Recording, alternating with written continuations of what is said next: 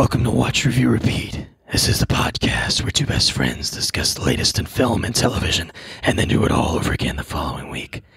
My name is Batman, and joining me is Colton Brown and Andrew Meadows. Batman! What's going on, Batman? Batman's on the podcast. That's pretty cool, huh? And so is Enrique Jamie! Holy podcast, Batman. It's pretty good. It's pretty good. So, as our listeners can probably gather, this might be a Batman-centric episode. I like Batman. I think he's a great character. You're a good guy, Batman. Thanks. All right, I'm gonna put Batman in the back pocket for now. Otherwise, it's gonna be difficult having so many voices. You know, we want to keep it down to 3. He has to fight crime too. Yeah, he's busy. He's got shit to do. You know, so. This is bonus episode number 7. As Andrew mentioned, Enrique Jamie is joining us for, I've lost count at this point, but I think it's your 4th bonus episode appearance, so I would say you're becoming a regular on this part of the podcast. And we're talking the Dark Knight Trilogy on this bonus episode, the Christopher Nolan Batman Trilogy. We just passed the 10-year anniversary of the release of The Dark Knight back in July of 2008. And so I feel like that's good enough reason to have an episode on arguably one of the best superhero trilogies that we have ever seen.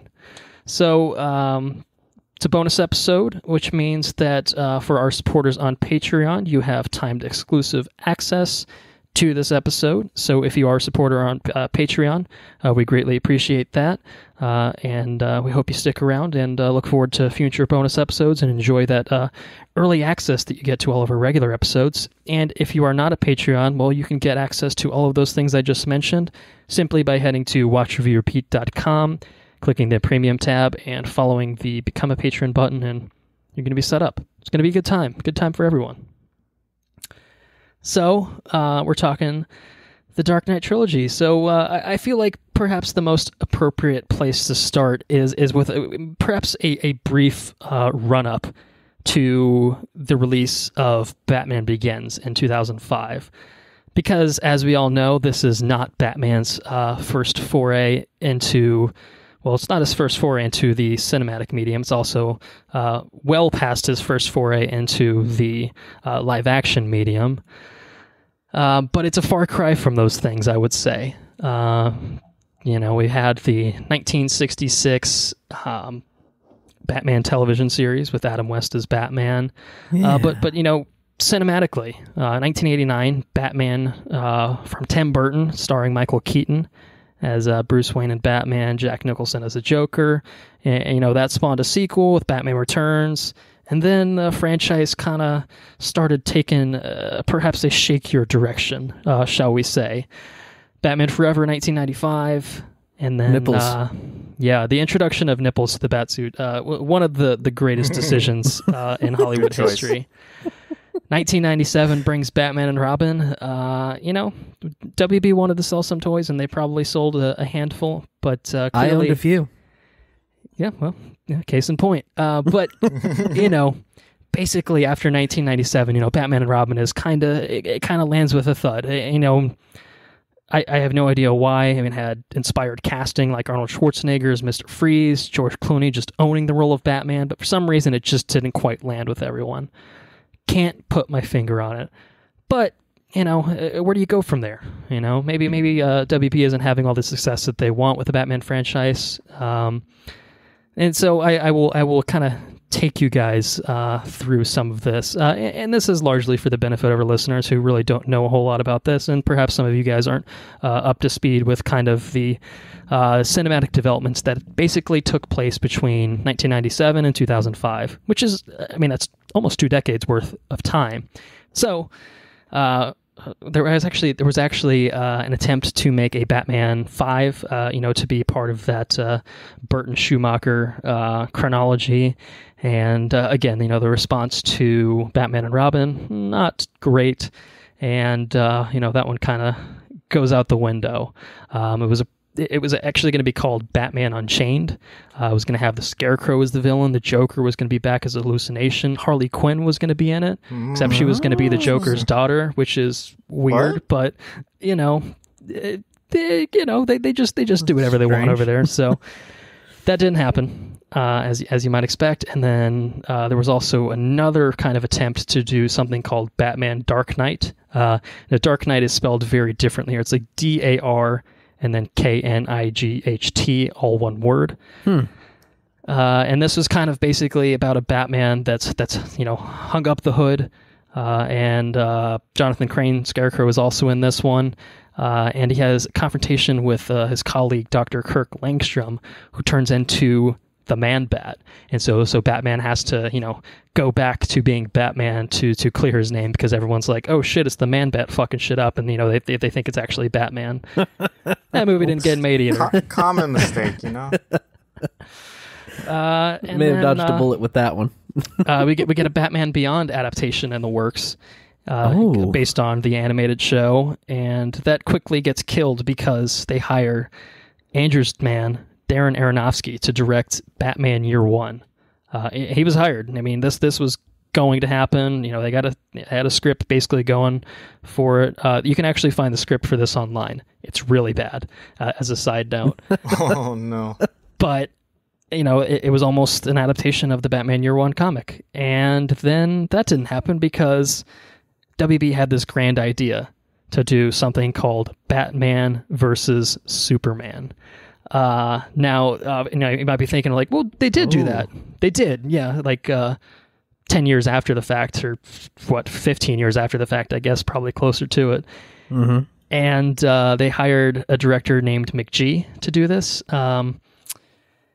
Now, you might recognize him as the director of cinematic classics such as Charlie's Angels and Charlie's Angels Full Throttle.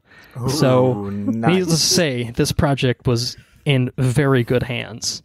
But not good enough hands because they canceled it. Yeah, it's not going to happen.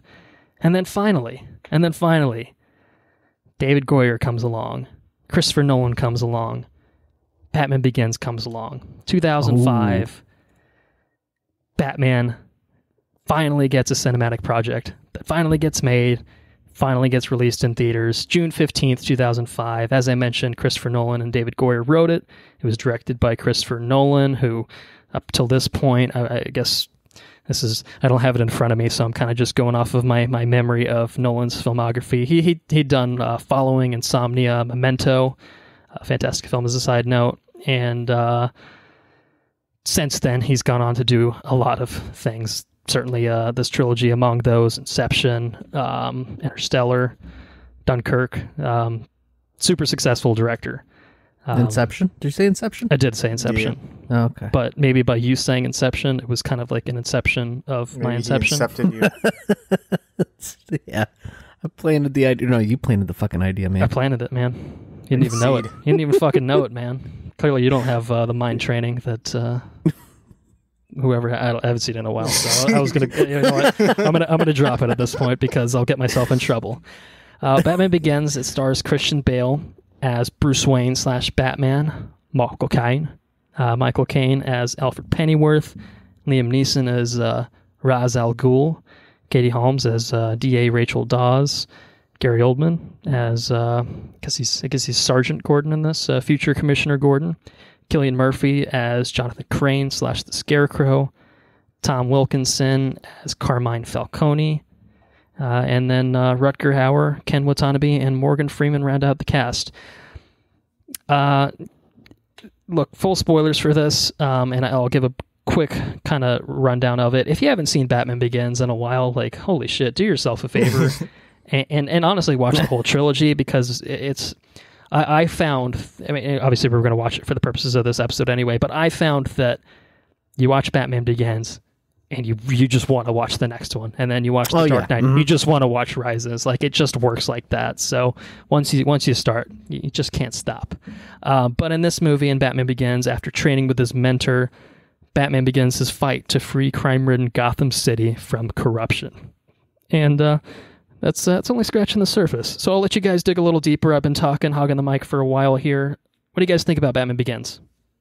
I like this movie, man. This is a very good Batman origin, and I think I think up to this point, the death of the Waynes hadn't been too overplayed.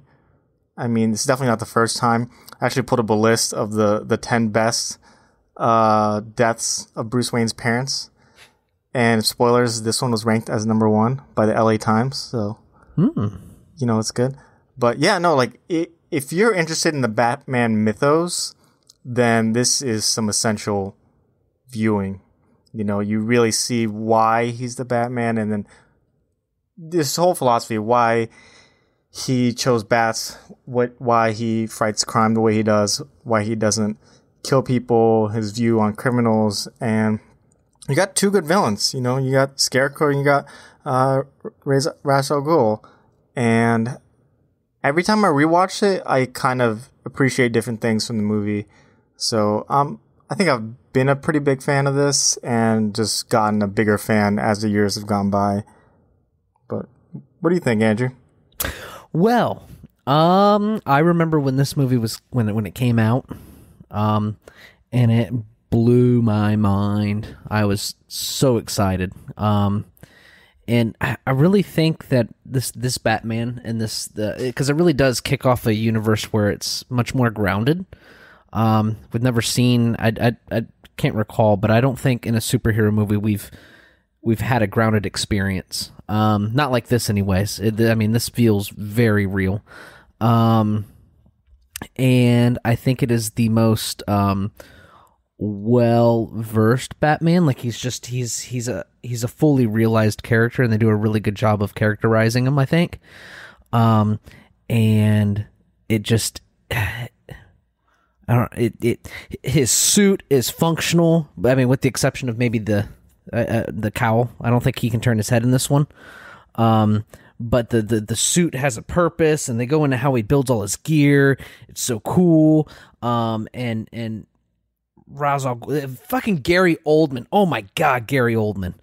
Gary Oldman's great. I get pumped up. Michael Caine. The cast is pretty strong. I think those 3 are probably my favorite. Christian Bale.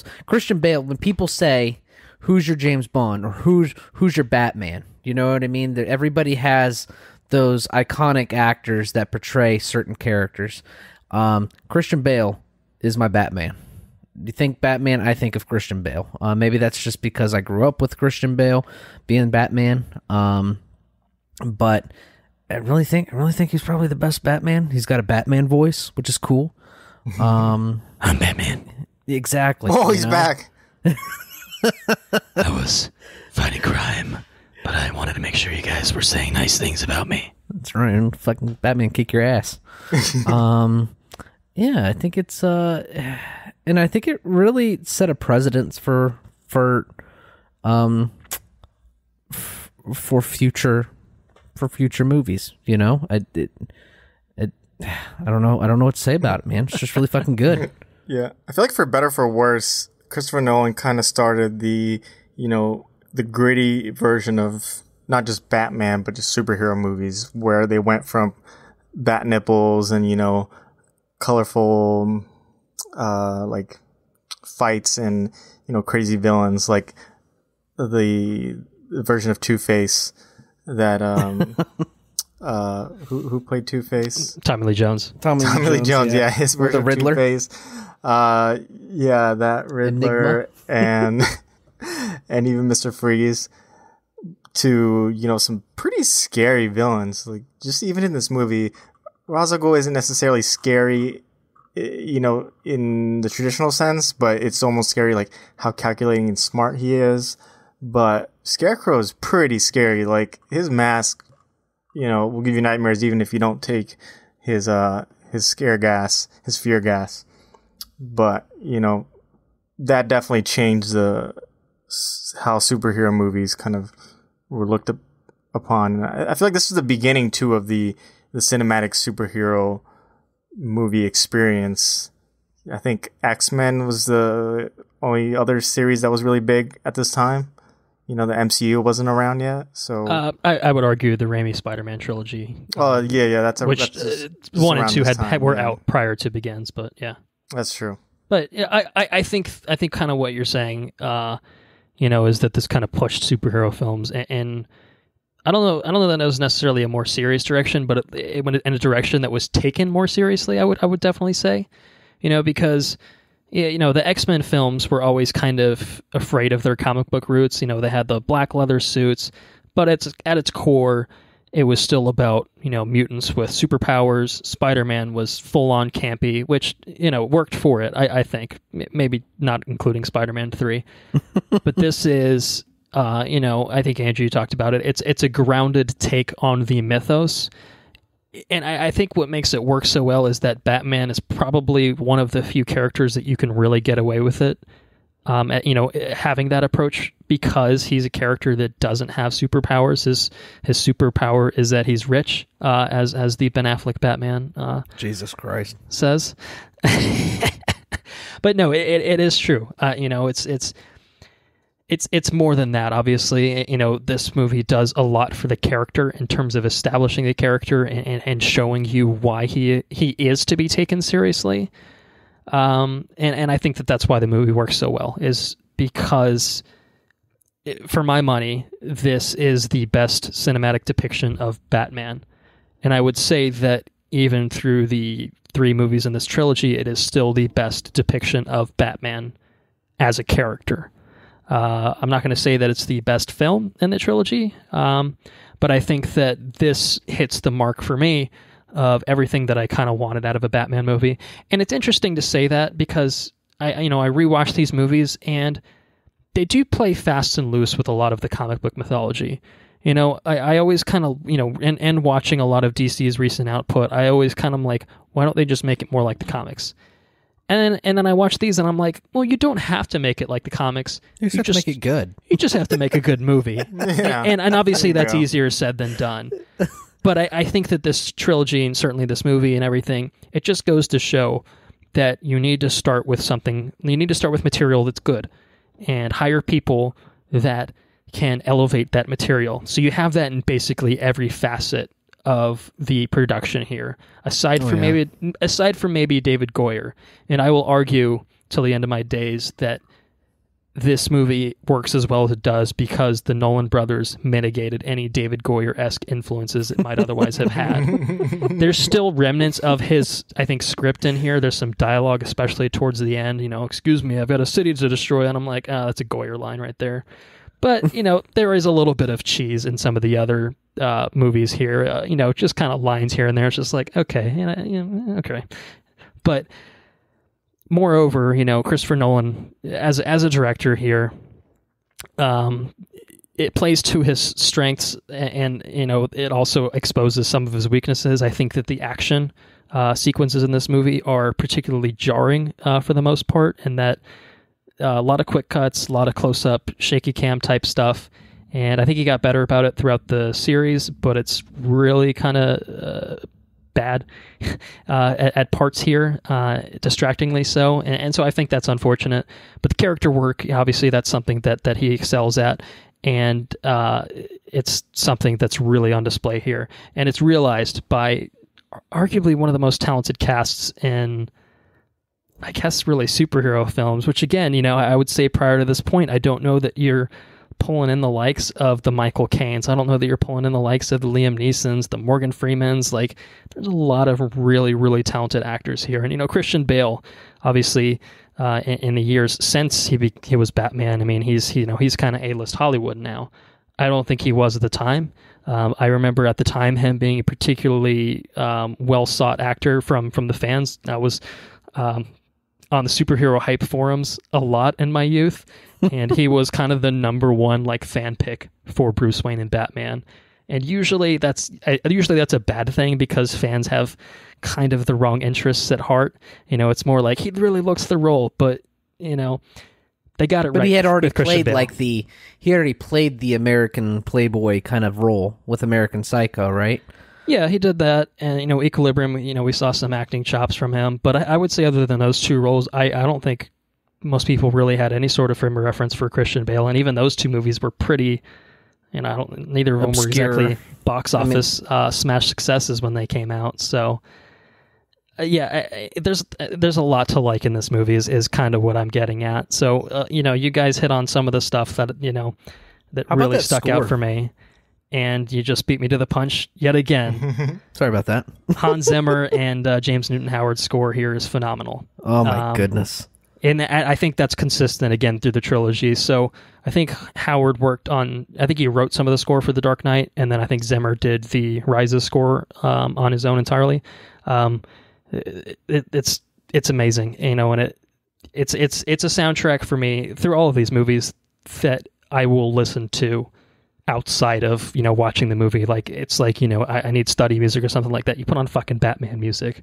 You need to kind of get in the mood of something like that, you put on the Batman music. And you can't do that for a lot of scores. I mean, I love there are a lot of scores that really kind of well, it's only fair, what goes around comes around. But yeah, it's a phenomenal score. And well, Andrew, I'll let you say what you wanted to say. I don't want to. There's too much there's scores that just fill silence. You know what I mean? They kind of just used to build a mood.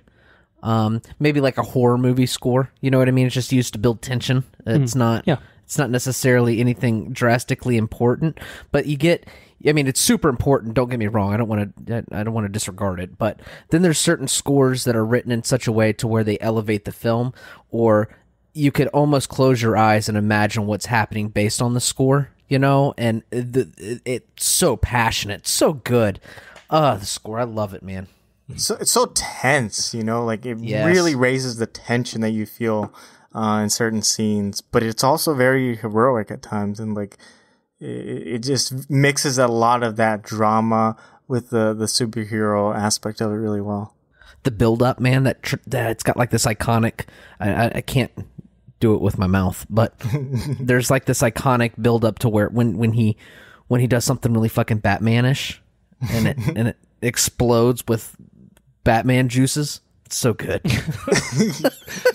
My lord, what have you done?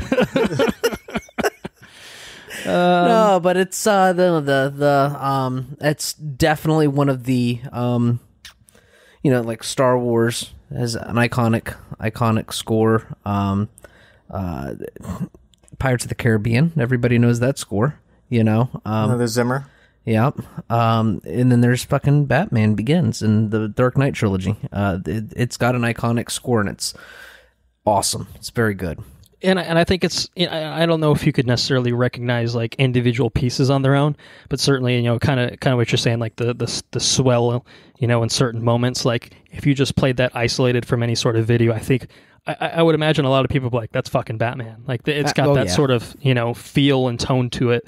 And, I think Hans Zimmer for me is a composer that tends to kind of repeat his own work sometimes.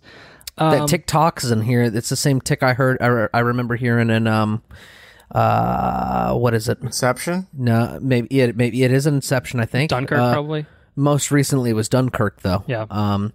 And I don't know when he started the TikTok. I don't know if it started with this or not, but it seems to be a common trope with his music. Yeah, and that's kind of what I mean. But he's obviously exceptionally talented. But I think probably a lot of the advantage in having some nostalgia, obviously for this trilogy and for the score here too, is that this is kind of, based on how old we all are. And how old we were, kind of when this is coming out, like this is kind of right in the core of, like this is Andrew, you talked about it. It's our Batman growing up, yeah. And you could that kind of score, those kind of cues, like those are built into our like muscle fibers. Like we hear that, and, like that's fucking Batman. You just can't help but get fucking hyped about it, man.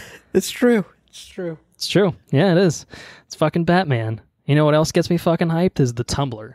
Oh God, yes. Yeah. When they first showed that Tumblr, I haven't watched these movies in a long time, and I was really excited to cover them again. I probably should have said this at the beginning, but frame by frame by frame by frame, up until where, we haven't really got into it, but where it kind of started to drop off a little bit, I was pumped up from the get-go. I saw, I don't know, I had a few beers. I wasn't drunk or anything, but goddamn, I was hyped every time something happened. And they had the opening shot of the tumbler. Does it come in black, after he drove it? Fuck, man, so cool. So cool. It's got the tires like rubbing up on the ground, Oh, and the first time you see it in action too, like, chasing down people. Oh, yeah, some good stuff. He's flying on rooftops. What's it look like? It's a Tank. black tank. It's interesting. I remember, when they first basically, again, like I said, I was on superhero hype forums religiously before this movie came out. And I remember, kind of when they first showed that off, and I'm just like, that's not the Batmobile. But it's crazy how, you watch the movie and, you buy into everything. The suit that he's wearing, how he kind of basically assembles these components to become, the Batman suit, and the tumbler, getting repurposed into kind of the, the quote-unquote Batmobile without actually being referred to as such. It's so functional. It's so badass. Like, right. It's hard to go back almost to, like, the traditional Batmobile with the little bat, wings kind of coming off the side. And, I'm like, that's kind of goofy, And that's where you get into the really grounded aspects of this film. Like his suit is a military, it's a military bulletproof armor suit, His For spelunking. Right. Well, no, maybe not right, but yeah, that's what he says. His cape. His cape has a functional purpose, so he can fucking glide. You know what I mean? It's not. I mean, maybe that was the functional purpose of his cape all along, but it always seemed just to be a fucking stupid. Just everybody's got a cape, The tumbler is a military. It was a military breaching vehicle. It was used to jump across like creeks and stuff. Bridging vehicle, bridges. I think is what they said. And everything, and that extends throughout the trilogy. There's nothing that happens as far as Batman's concerned that it doesn't serve a functional, grounded purpose before he has it. Yeah, and there's usually an element of reality to it. I've seen a lot of people kind of throw the word realistic around this franchise. I wouldn't agree with that, but I think grounded is a really good description.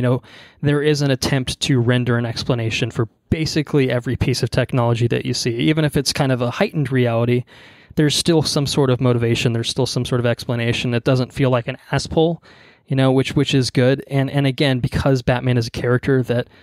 Yeah, he's just got tons of money at his disposal. His company has used R&D to kind of develop, military, a ton of cool ass military grade technology. Exactly. Like, it all just works. Like, it's almost like Lockheed sense. Martin, the CEO of Lockheed Martin, wanted to be a fucking vigilante. You don't think that motherfucker flying around in a jet? Of course he would.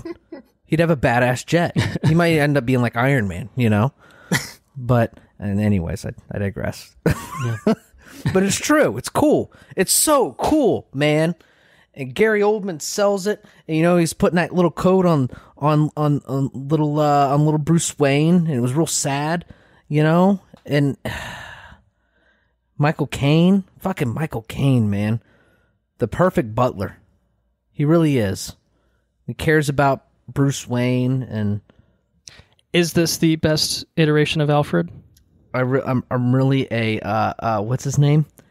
The only iteration of Michael Caine that I like better is probably the one from the most recent Batman. Jeremy Irons? Jeremy Irons. That's probably my favorite. Well, there's also the Michael Gough classic iteration. Is that the super fucking old one? Yeah, from the Burton and Schumacher films. He was too old. Yeah.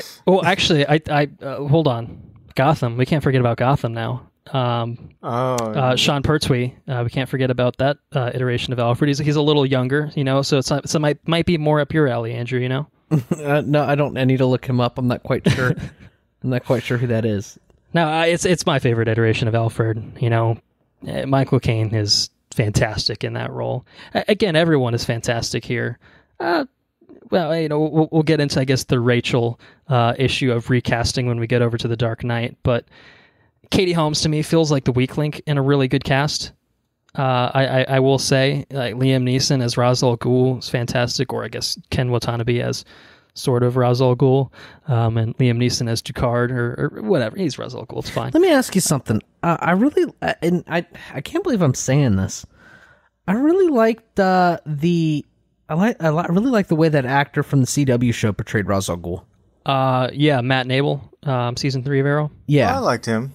Yeah, I thought he was good. I think this is a better version of Ra's across the board, but yeah, I think he did a pretty good job with that guy had really strong moments. I mean, I guess there's only one episode I really liked him. The fight scene? Yeah, it was that yeah, where he kicks his ass. Yeah. He also had the unfortunate distinction of being in that one episode where they made him wear the Green Arrow outfit and he looked ridiculous in it. You guys probably forgot about that. Yeah, I forgot about that. But I didn't. I don't forgive and I don't forget. I'm Batman. Ra's al Ghul. We're getting a little rambly here, so let's kind of I guess kind of last minute thoughts before we kind of really kind of tie everything together and move on. I think this sets the stage for me personally, at least. That, like, this is the level of Batman from like here on out that I'd want in a movie. Either this isn't the most comic book accurate, but I think just it struck the balance of all the right things. And if you're going to try to do another Batman film, you don't have to replicate this, but I think you need to get it on a similar level as this for me. It's almost like a quintessential origin story for sure. Oh yeah, no, like this is like cinematic. Like definitely, this is my like quintessential Batman origin story. I think it's probably the best origin story for any superhero film. That's what I'm saying. You look up. I mean, if you were to look up origin story, I mean, this would be the one that really set the stage for it. In my opinion, I don't think there was anything quite like it before. And there really hasn't been anything that's kind of emulated it to this point either. And it's my hope. I talked about this on one of our recent episodes. It looks like Captain Marvel is almost going for a similar blueprint in terms of how the plot's constructed. Okay. This one kind of intercuts between modern day, Bruce kind of being in prison, training with the League of Shadows, and him as kind of a young adult, kind of filled with hate towards Joe Chill and all that. And it's really strong because it doesn't bog you down with 30 minutes of he's going to get bit by a spider and get spider powers. Gee, I didn't see that fucking coming. Or in this case, he's a young kid and his parents are going to get shot and he's going to be sad. Oh, didn't see that coming. It's still there. Don't get me wrong, but it's still kind of it's the movie is structured in a way that it doesn't beat you over the head and bore you with it, but it really, really gets you on board with this character. Right. And that's where it shines is really just using that editing structure. And I know, I guess Nolan is pretty known for kind of nonlinear plot structures. I think it's less present in the next couple of films, but it's really, I think, executed very well here. And I think that's why pretty much the entire origin story, basically up until the point of him becoming Batman, for me, is the best anything in this entire trilogy. I unfortunately think that the third act of this is a good step down. I don't think it's bad. I just think that it kind of loses a step once. It's weird. It loses a step pretty much. That whole sequence of Batman at the docks is fucking awesome. It's a super badass sequence, super awesome introduction to Batman, and then after that, I kind of feel like once the villain's plan kind of comes together, it loses a little bit, weirdly enough. But it does so much right that it would be hard to maintain. Like, it's 10 out of 10 material, I would say, for like 2/3 of this movie, and then it jumps down to like 7, 8 out of 10 type material. But at the same time, like I said, that's such a high bar to kind of reach, and the fact that it even got there in the first place in a Batman movie, in a superhero movie, And see, that's just crazy. The thing. It does so much without actually having Batman. I think the best 2/3 of this movie had very little Batman. You know what I mean? It was Bruce Wayne, and it was him learning ninjutsu and shit, and then it was It was him coming back home and trying to exact revenge, and it was him finding some gadgets and stuff and slowly evolving into Batman. And then once he became Batman, I think you did have the spot in the docks there. That was cool. But I think it kind of dropped off. I mean, it was very much, I think my favorite parts was the parts where it was Bruce Wayne and him finding Batman, you know? Does that make sense? Yeah, no, that's pretty much what I said. So, no, yeah, okay. I'm 100% in agreement with you there. Yeah. Okay, yeah, right on, yeah. So I have two last things I want to shout out. First of which is super awesome to see the Scarecrow used here. Big fan of the character in the comics. It's the type of character I feel like it was begging to be used on the big screen, and we did get close, as I talked about. But I do wish horse. Yeah, I loved the use of like the fear toxin and kind of the effects on people, but I wish there was more of it. I wanted more of that. So cool, but wanted more. But we did get a little bit more Scarecrow throughout the trilogy. Nothing quite to the level here, but I really enjoyed his inclusion. That was cool. Mm-hmm. Mm-hmm. And my second thing is the ending was the hype as shit in 2005. Flipping the card over and seeing the Joker card.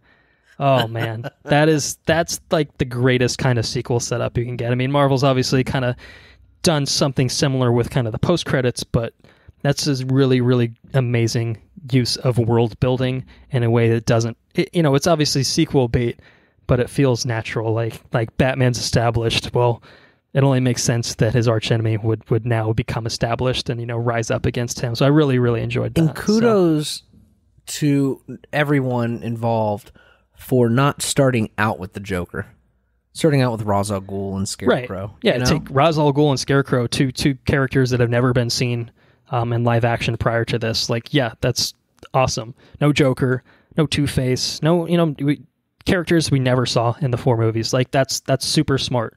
Spider-Man Homecoming did the same thing. Oh, we've got 18 Spider-Man movies. Let's do the fucking Vulture. Do characters that we haven't seen.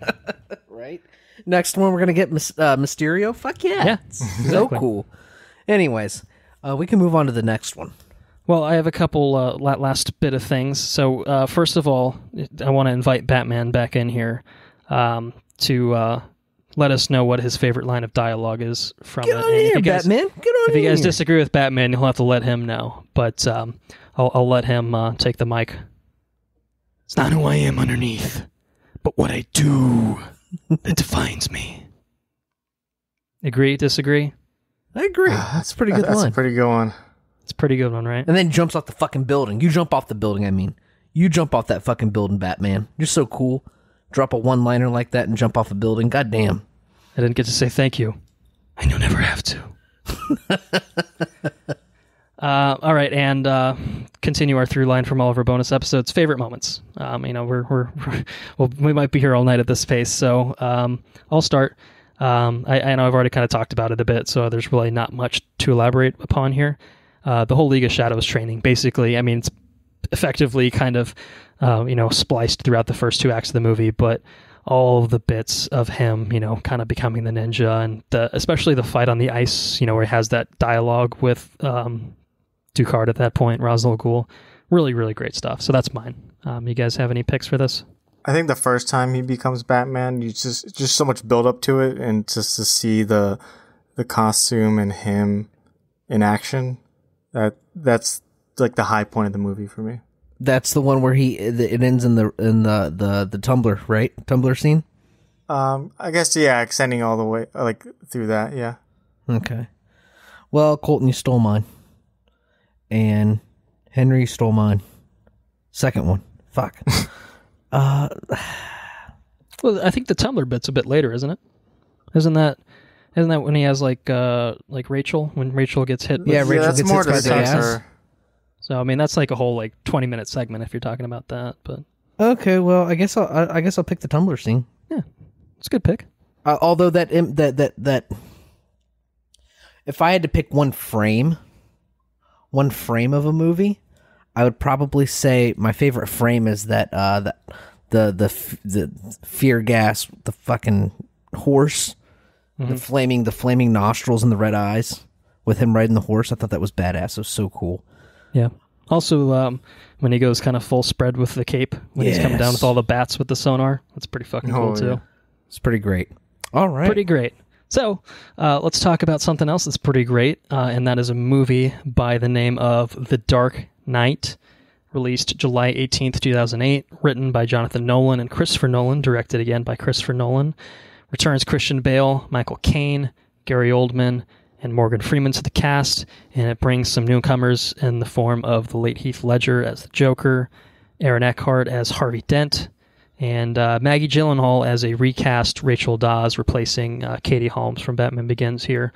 When a menace known as the Joker wreaks havoc and chaos on the people of Gotham City, Batman must accept one of the greatest psychological and physical tests of his ability to fight injustice, the tools of cowards and criminals. Ooh. So, again, The Dark Knight, I'll let you guys kind of, open up the discussion. This is the best Batman movie? Yeah. Am I alone in thinking that? No, that's my favorite Batman movie. Again, I don't think it's the best depiction of Batman, but it may be the best movie in the trilogy. We'll get to Batman it. We will. Period. Yeah.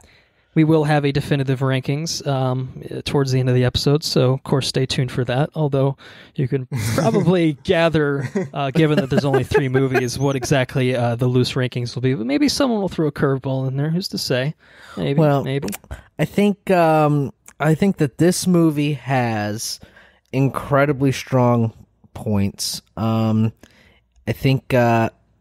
think there's parts that it wavers. Like, for example, like you said, I don't think this is the best depiction of Batman. I think this is probably my favorite. It's probably my favorite depiction of Gary Oldman as Commissioner Gordon. Heath Ledger knocks it out of the park. He's a fucking scary Joker, man. He's really good. Really, really good. And I haven't watched this movie in forever. I haven't watched any of them in a really long time. I'm actually really disappointed because I have a nice Blu-ray box and I opened up the book and it still smelled like a new book and the whole 9 yards, man. And that, especially when you look at the aftermath and stuff of Heath Ledger, because there was a lot of, it wasn't, I mean, I don't want to talk out of turn here, but didn't this role almost break him?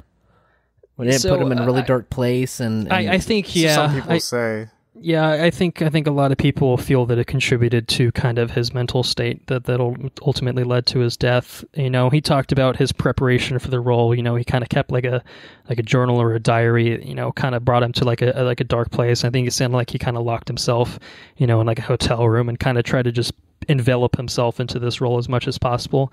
So, I mean, I could certainly see, you know, the argument that it had that kind of effect on his mental state, and it's a role that is really dark, you know. So yeah, he definitely went to some serious lengths to kind of realize channel that this character. role. Yeah, and you can fucking feel it. It's a super, super compelling character. So he knocked it out of the park. I do not care for the recasting. I don't care for this Rachel. I feel like Rachel's always been kind of I feel like Rachel's always been a short, and I really never cared for the Rachel character, I guess. I don't know. Did you prefer Katie Holmes in the No, Batman I Begins, don't. or? I just don't like any of them. I think they're all kind of, I just don't like any of them, period. Although Christian Bale's relationship with her in this was very evident, and that was a very, she played in a very important role in this movie, and I did like that. I like how she was incorporated into the film, but I just didn't care for her, I guess. I don't know. What else is there? The score in this one's fucking crazy. That bike, the bat pod, is that what it's called in this? Yeah, bat pod. Yeah, when it ejects, I think I was kind of buzzed when I watched this one because I came in hyped. when that bike pod ejected from that tumbler, it's a holy shit. I got pumped. I actually rewinded it and watched it again. Yeah, it's an incredible movie. I'll ramble. I love these movies.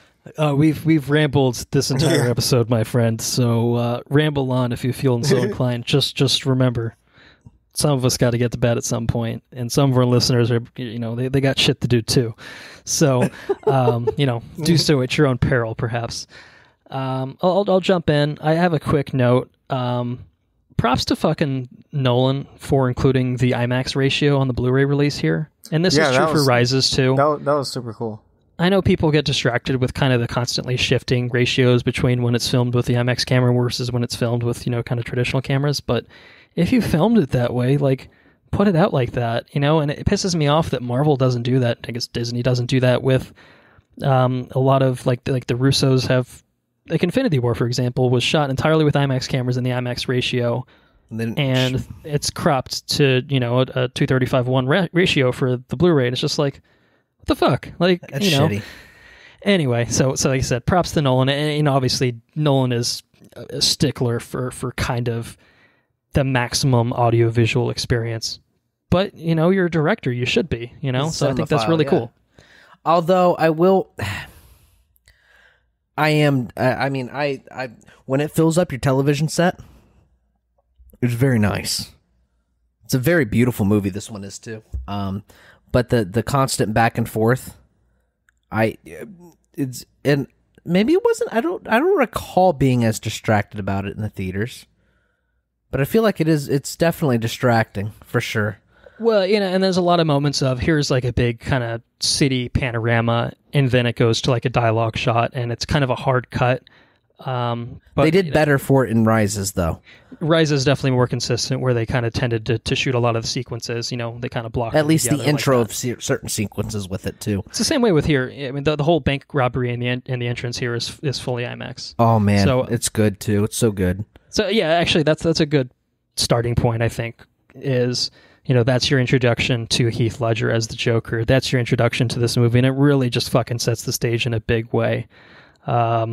I think it's definitely the best intro sequence in the trilogy, and it's beautifully realized in that in that IMAX format, and it's so cool. I remember didn't they put the I think they didn't. I know they put out the Rises prologue as part of, I think, Mission Impossible, but didn't they do the same thing for The Dark Knight at some point? Or am I making that up? Yeah, no. We went and saw it together somewhere.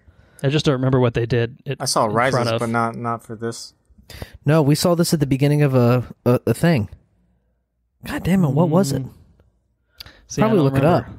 I'm sure we could find it, but I Am Legend. I just found it. That's it. Oh, what a shit movie. Fuck. Yeah. Anyway, it sets the stage in terms of, like, that's the type of movie this is going to be. It's an intense fucking movie. You get that Zimmer score that just is just, it just ratchets the tension up to fucking 11, man. And, when it kind of pulls back from that and you get more into kind of the scope of the movie, we see Bruce Wayne continuing to be Bruce Wayne. It's cool to just kind of continue with this. There's just hype level to it. We get introduced to Harvey Dent. There's just so much in here to really kind of unpack, and a lot of it is just fucking fantastic. Yeah, man, this is an intense movie. Like, from the score to Heath Ledger, who, in my opinion, this is the best performance in any superhero movie. Like, anytime I rewatch that, it's just so gripping that you focus on his every word and his every actions, and every time he's on the screen he completely steals it, and he's just so terrifying because he seems crazy, and you don't know what he's gonna do, and you're like, how is Batman gonna stop this guy? And he doesn't have any superpowers either. Like, he's just a man without a plan. Like, he's just out there. And you don't understand his motivation. So this is such a good foil to Batman.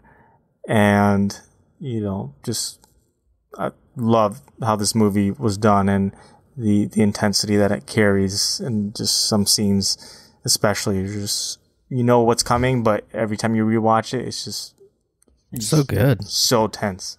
That whole interrogation scene. Lord have mercy. Most recently, I saw a video. They were talking about just like more theories about the Joker, and someone had a theory that the Joker was a CIA or some kind of used to be in some Like kind special of forces or something? Yeah, the special force, but like professional interrogator, you know, and how he knew these strategies and how he just knows to manipulate people. Like when he's a captive in that cell, he manipulates the guard standing there, like angering him, taunting him about how he killed his friends and how they were cowards, and to, you know, getting what he wants and getting free from the prison. Yeah. Yeah, I mean, that's not a bad theory. But I think what I like about this Joker is that his origin is multiple choice. You know? Yeah. We see him kind of tell different versions of his. You want to know how I got these scars? You see that throughout, and I think that. Well, I think this is easily the best version of the Joker we've ever seen. Oh yeah. No disrespect to Cesar Romero and his glorious mustache, and also no disrespect to Jared Leto's brilliant incarnation in Suicide Squad, but. This is the gold standard. This is what, you know, every time you bring the Joker to film, and, you know, Joaquin Phoenix is up against this too. You can't replicate this performance, and that's the problem. But you still have to live up to it in some way. You have to outmatch it. You know, you can't do the same thing. You got to do something else. Jared Leto did something else, which was fucking garbage. You know, but he did do something else. He tried. So we can say definitively that he did not do what Heath Ledger did, nor did he try to do it, and it didn't work out on either account. But this is the Joker's movie, really. You know, when you come down to it, which is why I think that Batman takes a bit of a backseat in this movie and in Rises as well. But he's in there enough that it's not really a problem, and it's also because the Joker is so fucking magnetic to watch that you don't mind. You know, you don't mind. You know, you want to see what the Joker is up to. You want to see what he's planning. You want to see how he's going to interact with someone. You want to see, you know, like from start to finish. You know, and that's the beauty of this movie, is it hooks you in from the beginning into the Joker. You know, he's got this, and this is another thing that when it kind of came out, people were apprehensive about, was the Joker's design. You know, it's a little bit non-traditional. He's certainly not as clean cut as a lot of iterations of the Joker, are in the comics, certainly. But he's supposed to be a crazy freaking dude. Exactly, and the performance is so good that even if he had issues with it, and I don't, and a lot of it again too was growing up with this and kind of having the reverence for it, and then, you know, this is you kind of just get used to it, honestly. But it's also good. Like there's so much to his performance. There's so much. It's really a fucking shame that, you know, Heath Ledger, you know, passed away pretty much right after filming this, because I think a lot of people didn't give him credit prior to this movie for being, you know, like a great actor. But I think that this is his greatest performance as an actor, and it's one that, you know, he won an Oscar for it. But I think it's one that will stand the test of time. I think it's probably going to be up there with the Darth Vaders as, like, this is one of the best villains in cinematic history. And I don't think that's hyperbole to say that, is it? No. I personally don't think we'll see a better version of the Joker. But Joaquin Phoenix, you know, could prove us wrong. But I just can't see someone getting to this level. Like, this is just beyond anything we've seen in any kind of superhero medium. Yeah, and you know, this is kind of one of the few examples in the superhero genre that it feels elevated above that. You know, usually kind of people throw those things into a pile, and this is something that was vying for Academy Awards. Wasn't this nominated for Best Picture? It didn't win, but I'm pretty sure it was nominated, wasn't it? I think so. Which, I mean, not a lot of movies get nominated for Best Picture, and, you know, that's not to say that every movie that gets nominated always deserves it, and every movie that ever wins it always deserves it either. But you got to do something right. You got to do a few things right to even get into that, you know, conversation. And this movie did a lot right, you know. I think, you know, we've harped on, you know, the Joker, but, you know, again, I think that is the high point of this movie, though. It is the high point, so obviously it merits so much of that conversation. But I think that there's a lot of good character work here too. You know, you mentioned Gary Oldman's Gordon gets a lot of great work here too. We really haven't even talked about Harvey Dent, who, for my money, is fantastic. Aaron Eckhart as Harvey Dent, and crushed it. You know, he's. And again, I guess that's kind of the downside of this kind of, again, not being the best Batman movie, is that there's a lot of attention given to the other characters. But it's not such a bad thing, because they're given a lot of justice. You know, somewhat pun intended, I guess, with Harvey Dent, you know, given he's the district attorney. But it's really fascinating, again, to watch kind of, I guess, the Joker's manipulation of Harvey Dent from Gotham's White Knight to Harvey Two-Face, you know, to this very broken version of this character, this unhinged version of this character, and, you know, a pretty faithful adaptation of the comic book character, certainly, again, more faithful, as we talked about with Tommy Lee Jones. Although, as a side note, I'm a little disappointed that there wasn't a courtroom sequence in this, that Batman appeared in full costume, and then acid got thrown onto Harvey's face, and he held up the folder up to his face and created a perfect line, splitting his face. I don't understand why they didn't do that, because that was probably the best part Pure of Batman gold. Forever. But I digress, I suppose. But yeah, I guess kind of a more broad look at this. What are the things that stand out to you, you know, kind of beyond what we've already talked about, and any sort of other kind of things that come to mind when you think of The Dark Knight, especially, you know, in light of your recent rewatch of it? Cinematography. Good call. It was nominated for Best Cinematography, but it was actually not nominated for Best Picture that year. Okay. Well, it was in the conversation, even if it didn't get nominated outright for it. Yeah, it also won Best Sound Editing. I could definitely see that. How about when they flipped that freaking semi, man? Oh, yeah. Over its head over end. Head over end? What? Yeah, I guess maybe that's the appropriate way to say it. They flipped a semi. Well, I don't need to say it again. Yeah, that was incredible. Yeah, Christopher Nolan really made good use of practical effects. Just, I think throughout the trilogy, you know, Yeah, and that semi flip is incredible. I tell you what, I don't want to. Maybe we shouldn't talk about it yet. My fate. You going into favorite moments? Is that what's happening? I kind of want to talk about it just because we're talking about things that stand out. Yeah, let's do it. Okay. Favorite moment in this movie, and this is it's a non-Joker moment, but when I think of, it's actually when I think of the trilogy, it's kind of what I think of. Batman goes to the Philippines or Asia somewhere, to get that dude. Hong Kong? No. Yeah, He goes to Hong Kong. That's it. He goes to Hong Kong to get that guy, and it's like a whole fucking Batman thing, you know? He's got to have an excuse to go over there. So what's he do? He takes all the ballerinas over there, right? On the boat. And then he hops, he goes and he swims, and he jumps off the boat and goes over there to his giant plane that he just bought, so he can be extracted with it later on in the scene. And you have that whole Batman sequence. Oh, God, and the score swells up. It's so awesome. He's shooting the explosives from across the way, and it's all shot in IMAX, and he's putting them on the window, and then he jumps and he flies. And it's got the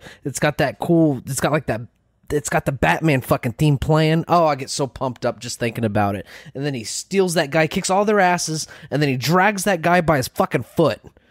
Just drags him through his building, and then blows up the thing, and then he's extracted with the CIA weather balloon shit. Oh, it's so cool. So freaking cool. Love it. Anyways, I'm sorry. I get it like I'm looking at my audio spikes, and I can tell that I was obviously very excited talking about it. But it's so fucking cool, man. That's my favorite. Moment. You're not wrong. It's pretty fucking cool. I think the action takes a good step forward compared to Begins, personally. Oh yeah. You know, and this is a longer movie, you know, and it's probably more of a crime movie than it is like an action movie, but it has its bits of action. We get Batman in the beginning with the reappearance of Scarecrow. I will add, just kind of, again, you see Batman in action, kicking ass, using some gadgets and stuff like that. What's the difference between you and me? I'm not wearing hockey pads. That's it. How about that fucking Italian guy? My dogs are hungry. That fucking dude. You know what I'm talking about? Chechen? Yeah, that guy. Chechen. The guy and his fucking dogs. Anyways, I'm sorry. I get into the weeds again. That's right. You brought Batman back into the conversation, and for that, we appreciate you. There's other action beats in here, I think, that are pretty good too. You talked about, I think there was a semi that flipped at some point. Sounded like you talked about that several times. So that was pretty cool. I think that happened. But the whole Batpod sequence is really fucking cool. Another kind of vehicle chase, kind of a mainstay, I guess, somewhat. And yeah, I guess there's each movie kind of has its own kind of focal point for vehicles. You got like the Tumbler, got this big action piece and Begins, and you get the Batpod as kind of the centerpiece in this one, and then the Bat, the flying thing. We get a few sequences with it and Rises. Yeah. But I also really, really enjoy the end when Batman's fighting all the SWAT team. Basically Joker's kind of rigged it so that the hostages are wearing Joker masks and stuff like that, and then Batman's got those fucking goggles. Yeah, well, we see Batman with the lenses, which is really cool. The whole use of that kind of sonar tech was really awesome, although Lucia's not on board. But he was back on board by the end of it, so everything's okay. That whole sequence where basically, due to the way that Joker's kind of rigged the situation, you see Batman just fucking going to town on SWAT. Like, there's the one moment where he basically kind of ties like a few of their feet together and like kind of kicks them out. And I just kicked my trash can. He kicks them out. I got a little overexcited myself. There might be some audio spikes for my audio too. Yeah, I love it. Maybe what did the movie get you so excited to where you actually had to like fucking fist pump and I was acting the fucking movie out for you guys, even though no one can see me. I'm in a room that's with the doors shut. No one's watching this, right? I don't even have a camera set up, so it's not like I can pretend that Facebook or Google spying on me right now. But he kicks that out. It's also cool. Like I think that Nolan took a good step forward with how the action was shot. Obviously the cinematography here, as you mentioned, is fucking phenomenal. It's a lot of good stuff in here, and the character work, even if it's not as strong for Bruce Wayne himself, it's equally strong for the Joker, which is fascinating because he's a character that doesn't have, he's an agent of chaos. He's a self-described agent of chaos. He's out to incite. He's a dog chasing a tire. He wouldn't know what anarchy. To do. Yeah, exactly. Yeah, that's kind of his character, and to still have that work throughout 2.5 hours of screen time is great. Whereas, someone with Harvey Dent kind of has a more traditional fall from grace that's kind of depicted here. Yeah, man. Like, I'm going to get overexcited if I start talking about more stuff with this movie. So, it's a multifaceted film with a lot of high points, man. It's really good. It's phenomenal. A lot of good things. A lot of good things. Like I'm sitting over here trying to think of my favorite quote, and I honestly can't because I can think of like 10 right now that are like, I think this entire series is very quotable, but this movie in particular just has so many quotes from all different characters that are just so good. Either die a hero or you live long enough to see yourself become the villain. I think that's the big one. No, I was thinking of that one. The one at the very end, he's the hero that Gotham deserves, but not the one it needs right now. Yeah. Silent Guardian, Watchful Gordon's Protector, dialogue, Dark Knight. Boom, boom, boom, boom. Yeah, like so good. Like so much of that's good. I gotta say, like this is a credit to Zimmer and Nolan, but every time any of these movies ends, don't you just get fucking unreasonably hyped again? Like, just the score is just like Like, They just goddamn, like explode. you just want to suit up and go out and fight crime yourself sometimes, don't you? It's just like, instead of just ending, like on not downward in a negative sense, but just kind of like calming everything down. As soon as like that starts going on, he just kind of starts to pick it back up, both in the score and building up the story of like the future of the franchise. That it just gets you so excited. Let me ask you guys something. And this might be getting off in the weeds a little bit. Have you ever listened to this song while you drive, the score while you drive? Oh, I'm sure. You gotta do it at night though. Yeah, no, you do it at night on the interstate.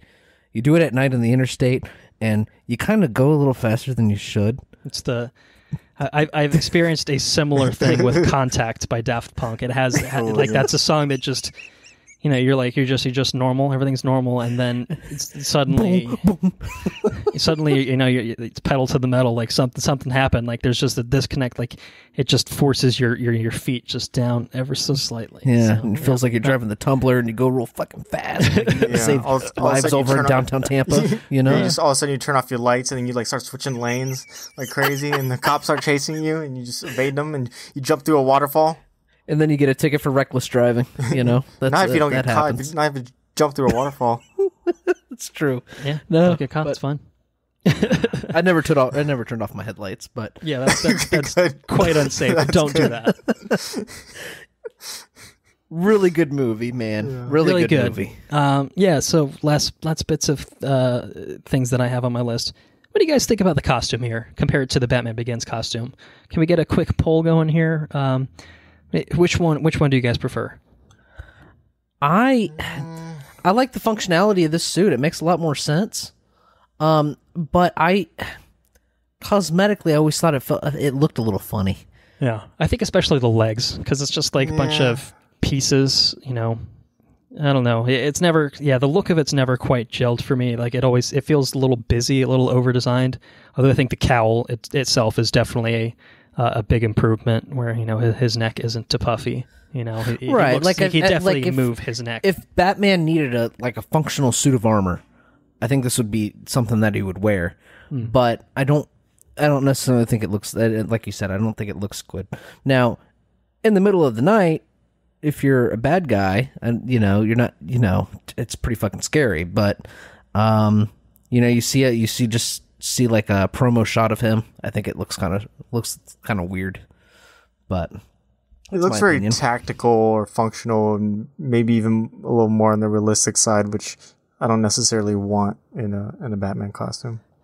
Yeah, I'm in the Begins camp, but I think the suit looks fine at night when it's mostly in the dark. Unfortunately, Rises, there's the whole basically third act takes place during the daytime, and I think that really kind of highlights how it doesn't look quite right. But could be worse. Could be nipples on it, man. what the fuck? So yeah, quick shout out. This is kind of not really related to the movie itself, but I would urge our listeners, if they're not familiar with either of these things that I'm about to talk about, to look them up on YouTube. First of which is the Tangerine Night, which is one of the best videos on YouTube, bar none. If you don't know anything about it, again, it's all I could hear. just look it up. I saw a bandit the size Of a tangerine. I don't know how someone came up with that, but it's so good. And I would also recommend people watch Tommy Wiseau's interpretation of the Joker from The Dark Knight. Henry and I watched this very recently, and That was the first time I saw it. if you don't know who Tommy Wiseau is, he is the writer, director, and star of The Room, the masterpiece that The Disaster Artist was made about. But I think you guys should watch it. I think you'll appreciate it. Agreed. Do it. All right. So, do you think it's a good time to invite Batman back in here? Yeah. What's Batman's favorite moment in this movie? What do you think, Batman? Do you have some dialogue you'd like to share? This city just showed you, and it's full of people ready to believe in good. It's pretty good, Batman. And I appreciate that because it ties into what my favorite moment of the movie is. So Andrew already talked about his, so we needn't ask him again. I'll say my favorite moment is the last conversation that Batman and the Joker have. When the Joker's strung upside down, you know, the madness, as you know, is like gravity. All it takes is a little push. That whole, I mean, obviously the interrogation sequence is kind of, you know, the moment we think of maybe when Batman and Joker have their interactions. Like that's, but for me, like that is the pitch perfect realization of the Batman Joker relationship. Like you can't top that for me. And unfortunately, you know, it's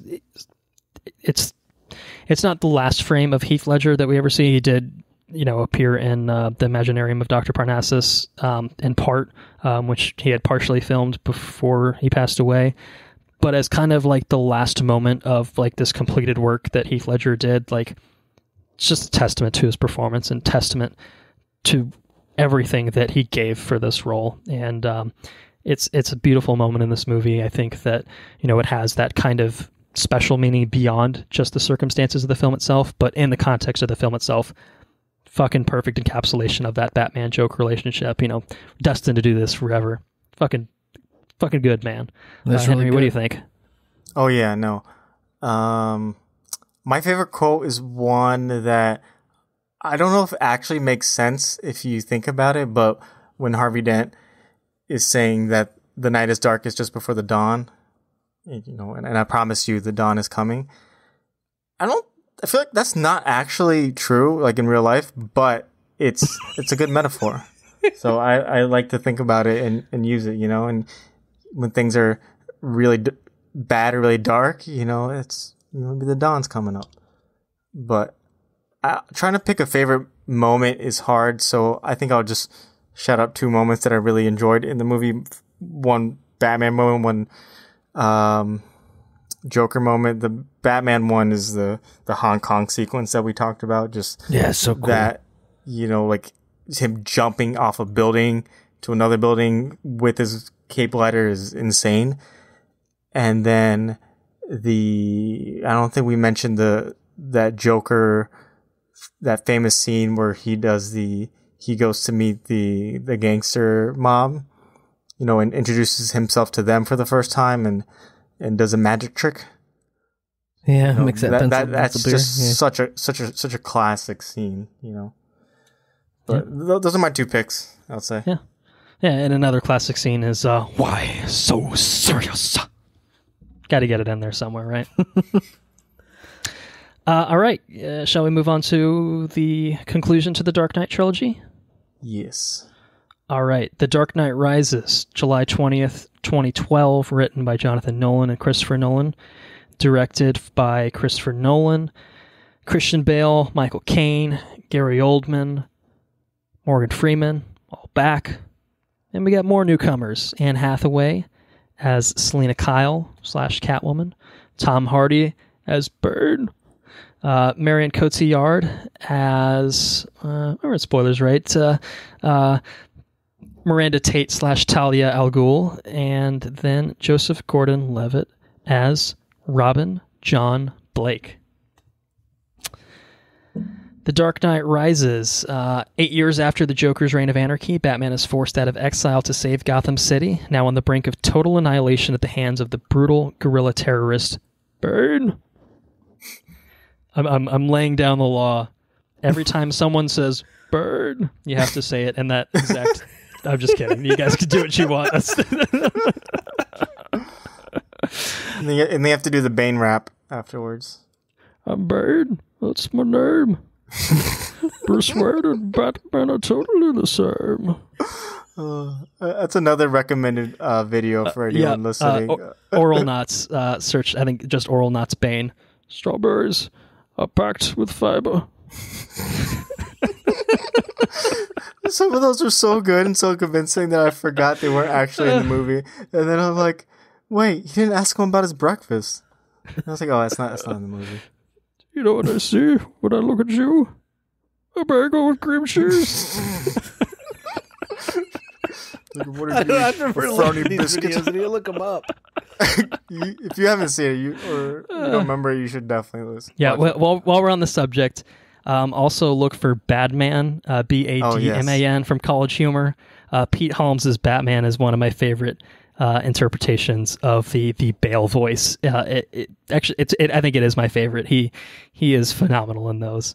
So get on that, and we're gonna get on The Dark Knight Rises, seriously discussing Burn and everything that comes along with this movie. What do you guys think? How about that opening sequence? Have we started the fire? Yeah, that's Fire rises. There we go. Well, come on, someone's got to help me out. I can't just do the Bane voice. I can't do it. I'm not good with impressions. I just embarrass myself. So yeah, opening sequence. You like it? Sounds like. Yeah, I mean, my first exposure to that was in the IMAX dome, and it was nauseating. It was terrible. But it was you watch it on flat screen as it's intended to be viewed, and it's pretty outstanding. They chopped the set pieces throughout this entire series are ridiculous. They're so good. And the way that they're filmed, I mean, they blow the whole front end and the back end of a plane off, and they just leave that fuselage. Is that what happens? Mm-hmm. And it's really fucking cool, man. It's really cool. And then Bane, that's your Bane, or however the fuck you guys say it. I'm not cool like you guys, but it's your first time you see him, and he's total badass. It's really cool. I'm really jealous of those survivals of his phlebotomy skills. Where he's just drawing blood from the scientist while the plane's falling. I was like, God damn, I have a hard time doing this, just like not on the plane. That was a class in the League of Shadows. So I need to take that class.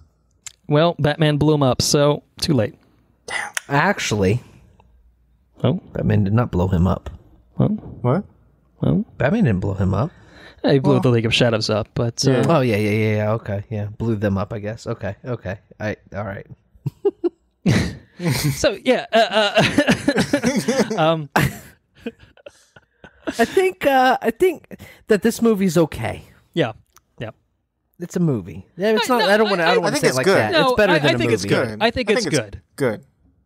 I think it's a good movie. I think it's the worst. I think it's the worst in the trilogy. I also think it's the worst depiction of Batman in the sense that there's about 10 minutes of Batman screen time, which is there's just not enough Batman. Disappointing for a movie that is damn near 3 hours long. And I think that kind of strikes at my probably central issue with this movie is that it's just too long for what the story is trying to tell. And I really, really enjoy the story of this movie. I think it's got some of the strongest ideas in the franchise, and I think it does.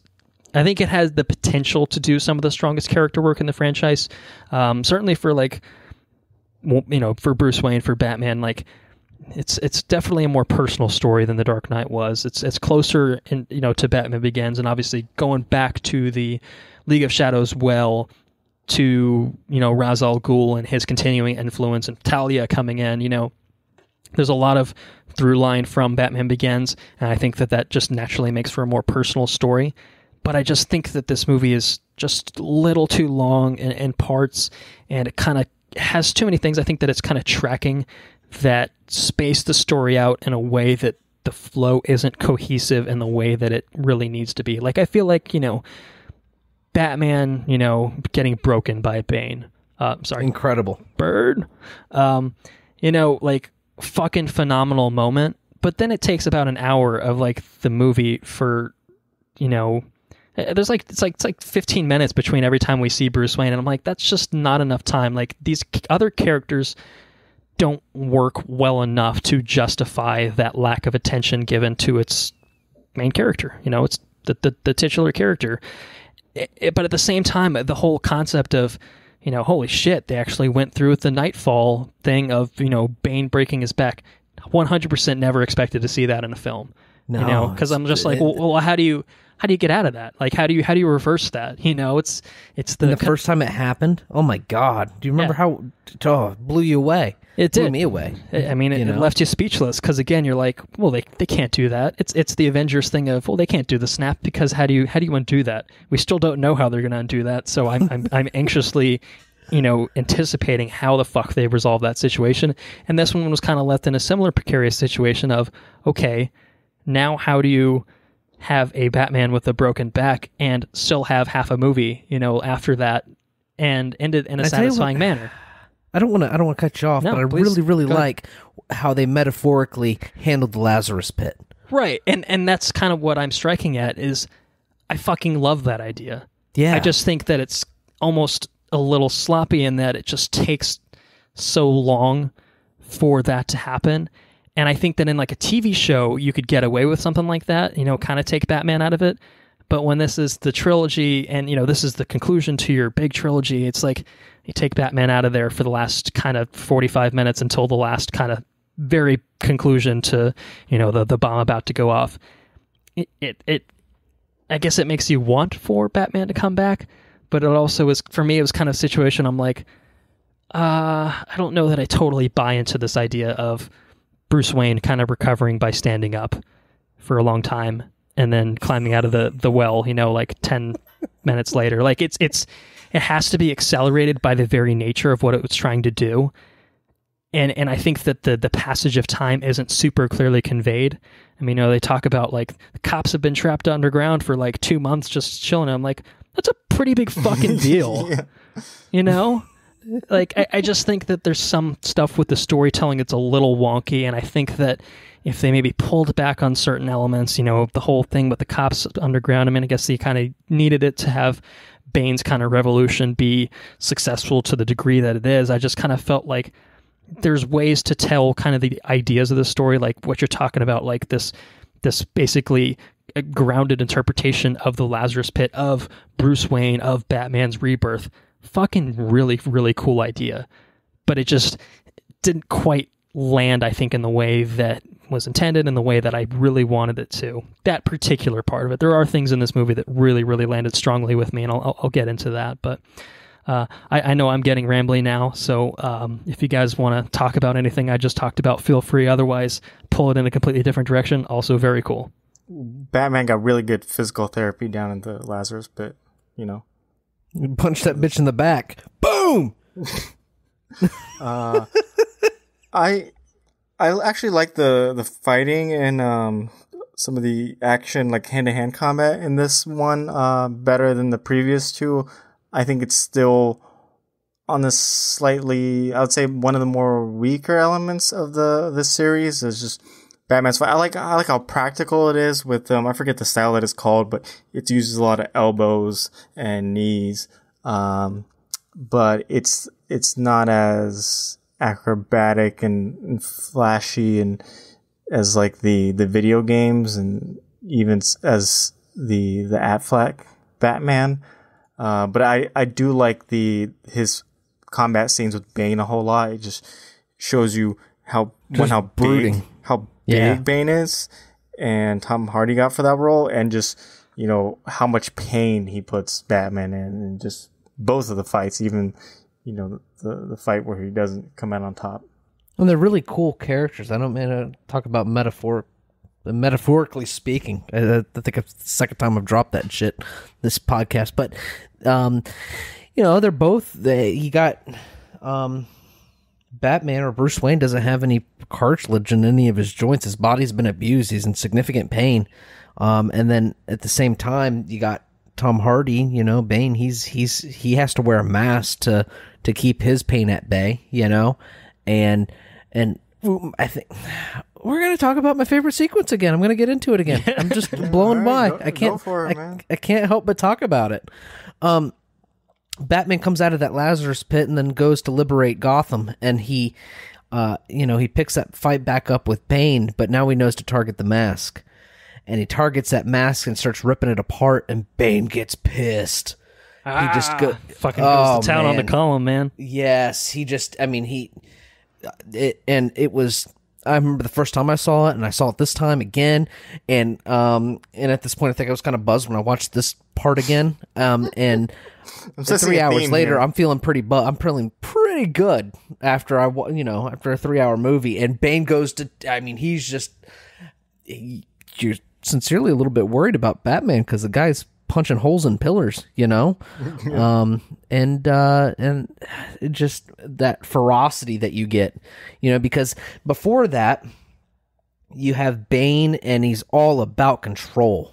Everything that he does, he's in such control. And when that control's pulled away and he starts to feel something again, and somebody else is starting to manipulate him, he gets pissed. And it's a powerful moment. I think it's really good. But that's one, you get past the first movie, and both in the trilogy anyways, and both of these sequels have incredibly strong villains. I really like the villains in these movies. I think they're probably one of my favorite villains in superhero movies, period. I really like Bane. I really like him a whole lot.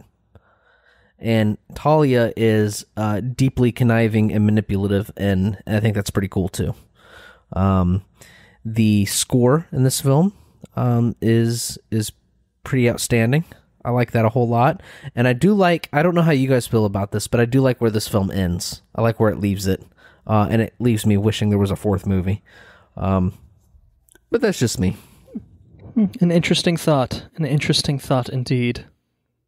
I think there is a lot to like in this movie. Again, I kind of begrudge it for some sloppy execution of things and wasting its time with things that don't need to be wasted on. I don't know how to phrase that sentence, but like, who gives a shit about that other cop? Who the fuck is that other cop? That is exactly what I'm talking about. Like, there's a lot of screen time given to him, and it's just kind of like, this is an easy 5 to 10 minutes you could cut from this movie. Like, basically, his entire role could be stripped from this movie and absorbed into another character. And they show him dead laying there on the street after he got blown apart by the tumbler thing. And it's like, I don't give a shit. He was a fucking asshole anyways. I don't care. Yeah, I just kind of... That to me, it was like, this movie is almost 3 hours long, and it's just like... look, it's one thing to have a real vision, and it takes 3 hours, for me, Blade Runner 2049 was a movie that, it was justified in being so long. This one, to me, felt like it was just a little self-indulgence on the part of Nolan, where it's just like, you can look for things in this to tighten this movie up. You can tighten this movie up, and I think you have a better experience overall.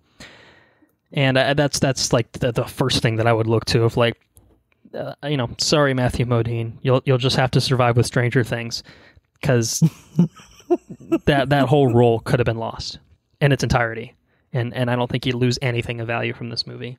No, the movie would have been stronger without it, personally, in my opinion. And there's other ways to tighten the movie up, but that's the one that I'm glad you pointed out, because that was the most glaring example. Especially rewatching it this time, I'm just like, why is this character there? Right? Like, the relationship between Gordon and Robin, I thought was pretty cool. It's pretty compelling. You got this young hotshot cop who gets elevated to detective while Gordon's in the hospital. I think I kind of like that aspect. He's actually a hothead cop, as you know, as Matthew Modine's character. Somebody get this hothead out of here. Yeah. I was like, what? He said one line. Yeah, and it's like, too. He quit. He quit the force to stay home with his wife, and then Gordon goes out of his way to go get him. What the fuck? Leave that bitch at home. He hasn't done anything, But anyways, whatever. Yeah. Say we're getting into the weeds with that sort of thing. I'll talk about some of the other characters that were introduced. We talked about Bane. Talked a little bit about Talia. We haven't really talked about Catwoman. Yeah. Selena Kyle, Anne Hathaway. Definitely kind of definitely a different take on the character, I would say. But I felt like I really enjoyed Anne Hathaway in this movie. Am I alone in saying that? No, I liked her. I still had a little bit of a hard time seeing her pass.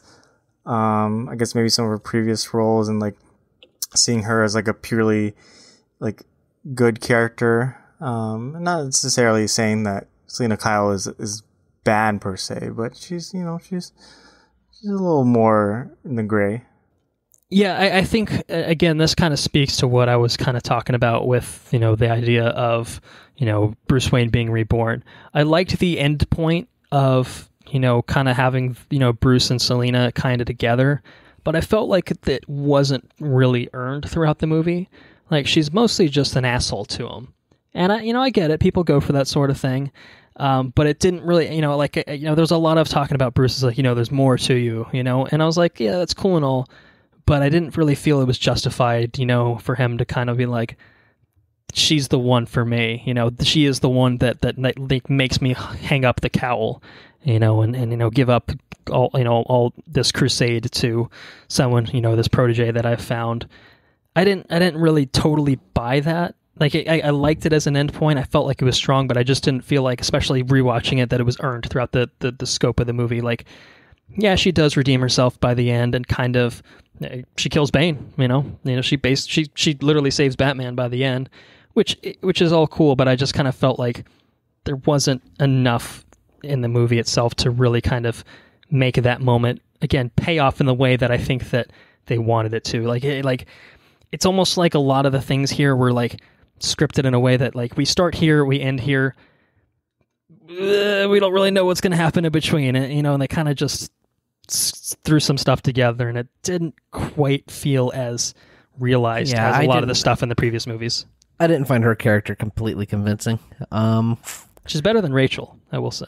She's better than Rachel. I will agree. I don't care for Rachel in the other two movies. Which is a much better foil for Batman, and I can kind of, I would agree with that. Even Batman in the comics is kind of a weird fucker in the sense that he's just like, here's this cat burglar that kind of stands for everything that I, stand for, but I kind of like it. Like Batman's always kind of had that sort of, viewpoint to him.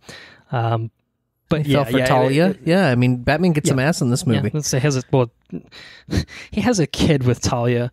I guess depending on which comic you look at, that could have been consensual and not consensual, but they didn't quite go that route. Batman rapes Talia? What? No, the other way around. But oh, does she? Yeah, I think that she drugs him.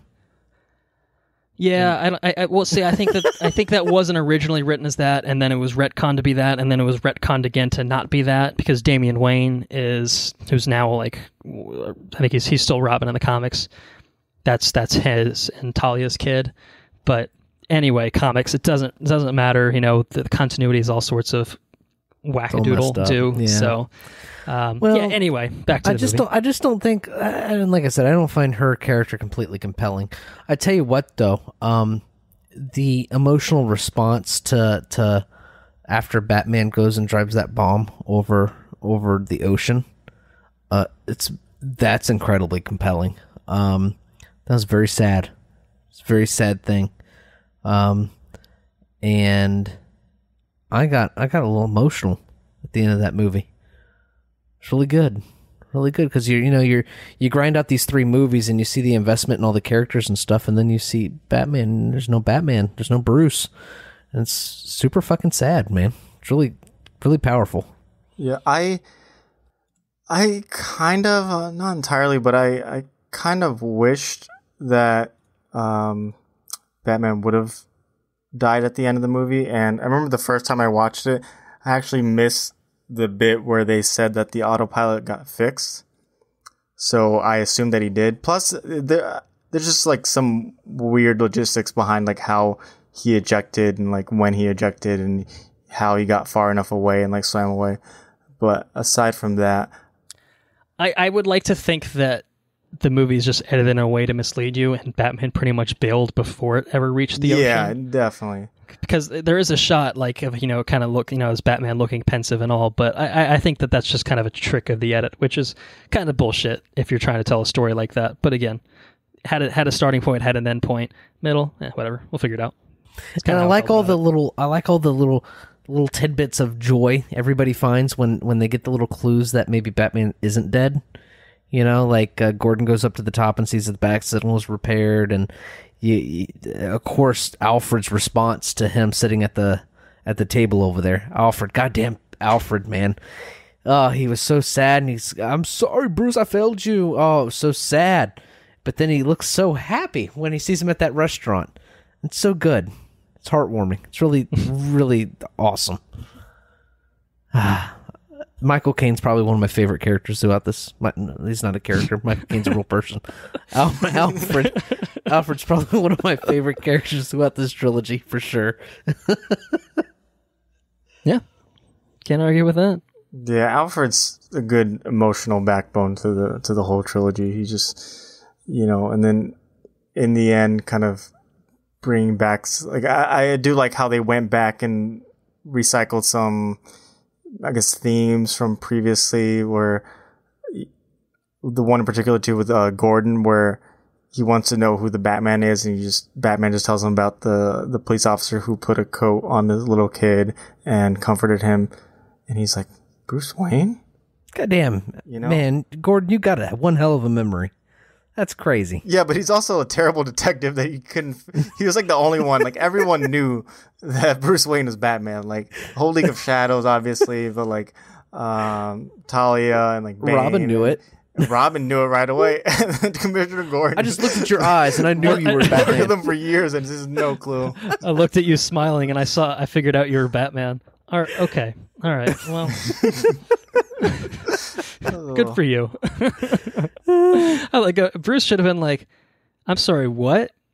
You looked at the mirror and figured out that I'm Batman? All right. Yeah, prove it.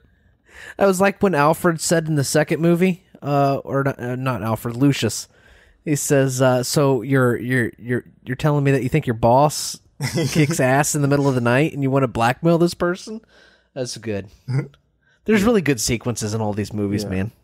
Yeah, Morgan Freeman's really good in all three of these, and I just love how he, even when Batman's retired, he's like, why don't I show you some stuff I've been working on just for old time's sake? You're like, all right, like let's see some bat gear.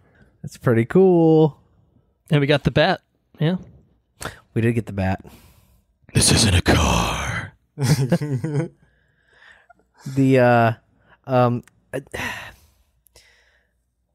thought it was a little corny when him and Selena are kicking ass up there on the top of that building.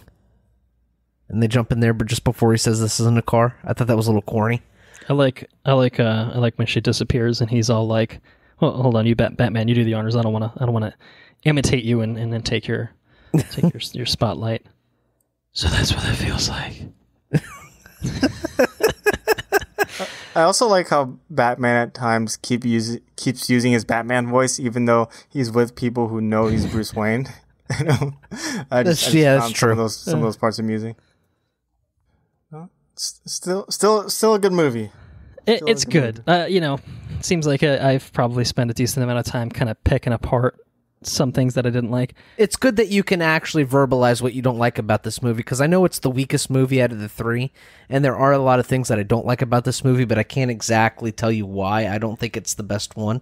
Again, I think that it has just really, really strong ideas that aren't executed with the sort of care and attention that was given in the first two movies. And I think that, I can't, it's 4 years between Dark Knight and Rises. I feel like it's not a question of more time. I just think maybe like another pass at the script or something like that. Like, it didn't seem like the story was quite where it needed to be by the time they got around to actually making it. And I think that with a little bit of, work, I think that it really could have been something just as good as the other two. As it stands, for me, it's a step down. I don't think it's like a massive step down or anything like that. Again, I think this is a pretty good movie. I just wish it was better, and if nothing else, I think in its current form, even if it was 15 minutes shorter, I actually think that would probably help just the pace of it a lot. But we got what we got, and we got to live with it. Yeah. I think it just had so much potential too, like you're saying, and coming off The Dark Knight, your expectations are so high of a Batman movie, and even though Bane was a good villain, like you coming from Heath Ledger's Joker, and it's hard to live up to that. Even still, yes, The Dark Knight was an incredible step up. I would have been very content with all these, like you said, Colton. There's a lot of really good ideas that are just that they feel like almost like half measures. They're just not fully exposed or or there's just too much in there. So yeah, I mean, I guess fully exposed and not being able to shed enough light on one idea or another, it just feels like maybe they just packed it full of too much. Yeah, I agree. On the one hand, yeah, it could have been better. On the other hand, things haven't gotten much better at DC since. So when you go back and rewatch it, you're like, things. I guess it wasn't that bad. We had things pretty good, didn't we?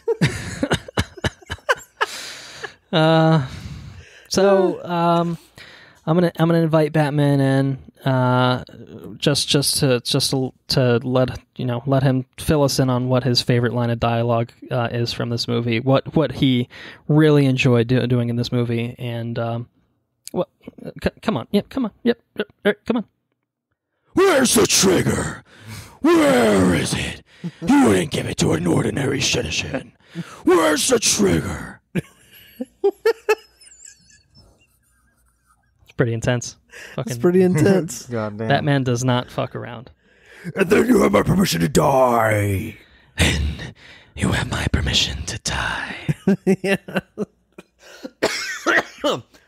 My Batman's got right, fucking throat cancer. Yeah, I might not feel. I mean, Batman might not feel so good in the morning tomorrow. Andrew, you already said your favorite moment, right? Didn't you get to it pretty early on? Well, I can elaborate on it. My favorite little snippet there is when Bane gets unhinged, but I think my favorite sequence is the Lazarus Pit. I really like the whole concept, and I like what they did there. From the point he breaks his back to the point where he is reborn within the Lazarus Pit. I think that's really good. It's probably my favorite series of things that happen to Batman. It's probably my favorite. All right, Henry, what are your thoughts? Favorite moment? Favorite moment I would give to the first Batman and Bane fight sequence, and you just see Batman get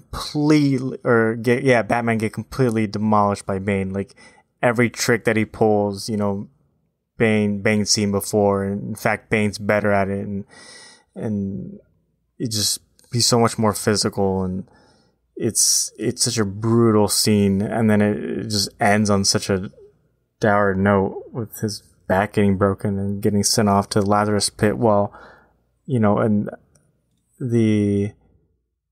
that leads to my favorite quote too, which is the Bane is when he's talking about your punishment must be more severe, and he wants to torture him not just physically but your soul. Like psychologically. And then he gets up and he pushes him down on his chest and just fucks him up a little bit more. Yeah, just steps Bane, on him. you're just being an asshole, man. What are you doing? He just broke this dude's back. Yeah, this actually reminded me. Did you guys feel that the whole reveal with Talia and Bane as kind of her protector, do you felt like that undercut Bane as a character at all? I felt like the reveal was kind of just... It never was like a giant shocker. It was just kind of... Yeah, okay. Yeah, okay, yeah, all right, whatever. It didn't feel like a very earned, super big plot twist or anything. I just didn't really care.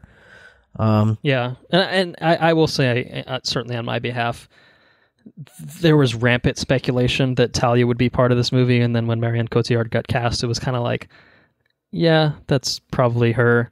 And then I think the child actress basically said as much in an interview a month ahead of the movie coming out that she's playing the child version of Talia. So everyone was just like, of all the candidates in this cast, who could it be? Could it be this made-up character for the movie? Ding, ding, ding, ding, ding. Yeah, it was kind of okay. Shout out to her death scene, by the way. Still fantastic. Glad that Nolan ended with that take and called it a day. Exceptional work. Yeah, I don't know that... Yeah, I mean... To answer my own question, I don't know that it really undercut Bane as a character, but it definitely, it kind of it didn't totally land. Again, that was another end point that I'm like, yeah, okay, you could have had, her literally and figuratively twisting the knife there as kind of like a holy shit kind of moment, but it ended up kind of just being like okay, all right, it doesn't really change anything. It's not, doesn't Both know I have to kill you now. You have to imagine the heat. That's pretty cool moment. Yeah, I thought it was pretty cool. You'll just have to imagine the fire. Yeah, that's it. Pretty cool. Yeah, my favorite moment. It might be that Batman Bane confrontation in the sewers. The sound design in there is fucking awesome. Like, that's one of the few moments in this trilogy I think that basically has no score attached to it, and it's just Bane just kicking the living shit out of Batman. It's pretty awesome. It's just an intense fucking moment, and when Bane fucking picks him up and fucking snaps his back, you're just like, holy fuck, especially, you guys talked about it the first time. It was just like, what the fuck? Like, what do you do now? What do you do now? But I think that my favorite moment, and especially as kind of this conclusion to the trilogy, is that ending montage. Andrew, I know you mentioned you liked it, and I was playing a little coy because I think that it really, really, I don't know that I needed a fourth movie, as you mentioned, but I think that it really kind of ties everything into a pretty nice bow without being too. I mean, it's a little. I don't know. I mean, it's a happy ending overall, but I feel like it's an ending that's earned, and it still makes sense for the most part as a conclusion to the trilogy. Again, kind of the individual beats of that, like, Bruce, particularly with Selina, I didn't think was earned, but Bruce kind of being happy away from, basically hanging up the cowl as Batman. Like, that's kind of what a lot of the trilogy was about. So I felt like that was a really good character moment for Bruce, if nothing else, from that perspective. And then Alfred kind of sitting on the other side of the table is, seeing that, Bruce has kind of finally, He's moved on. He's moved on. Like, that's a really, really great moment between those two characters. And I thought that... And it makes the Lazarus Pit scene that much more potent. He was reborn when he left that fucking pit. You know? And the little moment with Gordon seeing the bat signal was a nice moment. Lucius with the autopilot, just kind of a nice recognition. But I think the decision to end this movie with John Blake basically, discovering the Bat Cave. And, it's this universe's version of Robin. Obviously he's not going to go out and fight crime as Robin, because if you're fighting crime as your first name, not a good look. People will probably figure out who you are pretty easily. But, I've always interpreted this as he is the new Batman. Batman was always a symbol. It wasn't meant to be just one man. It was, and we kind of saw shades of that in The Dark Knight with the hockey pad copycats, what gives you the right? And I think that, Batman himself, Bruce Wayne himself has moved beyond it and realized that this is no longer his crusade, but there's still a need for a Batman. And I thought, as a kind of symbolic moment of the completion of his journey and the continuation of the Batman, I was just like, as a trilogy, as the ending of that trilogy, just really, really good. It ends in such a good spot. I would watch a fourth movie. I mean, at this point, I don't think it's going to happen. Although maybe DC should reconsider making a fourth movie here and going back to the well. They're like, shit, we fucked everything else up after this. Let's go back to what worked. But I think it's a really good moment, and I think it's a really good trilogy.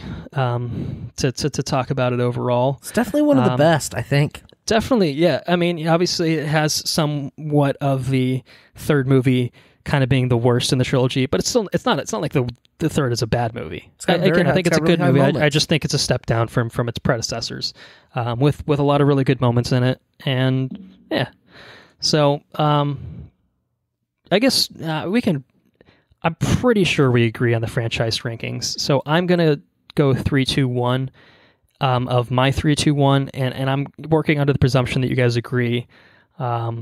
If I'm wrong, correct me. So number 3... I think we're going to agree, yeah. I think so, too. We've talked for 2 hours. I've gotten a pretty good sense of where everyone stands on it. And I feel pretty confident saying that number 3 for everyone is The Dark Knight Rises. Yeah. Correct. And I feel pretty confident that everyone feels that their number 2 is Batman Begins. Yeah. Yes. And thus, number 1 for everyone would be The Dark Knight. Yeah. Correct. All right. So I figured that was pretty easy to get through there. I do think, again, Batman Begins is the better depiction of the Batman character itself, but speaking in terms of quality of the movie, I think that 1, 2, 3 ranking there is it's right.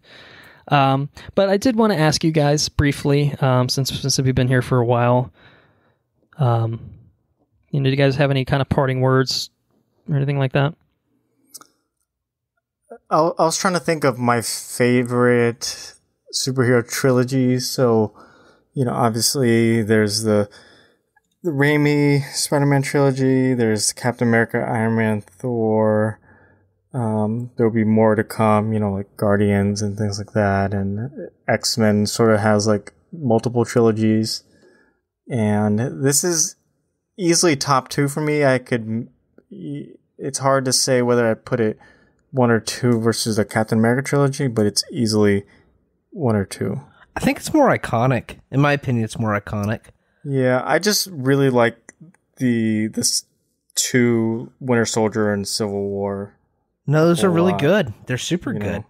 So, but I can't remember the last time I got hyped up for a movie like I got hyped up for these. Like rewatching them. Don't get me wrong, I'll watch Captain America if it's on TV or whatever. I'll throw it in and I'll enjoy it. But I don't know, man. I got physically excited when certain things happened during this trilogy.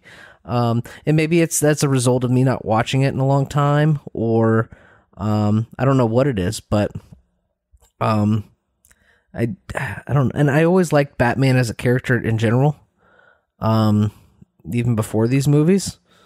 But I don't know. It's just really, there, as far as trilogies go, superhero trilogies, I think this is definitely. I think it's probably my favorite. I would say. I think it's really fucking good.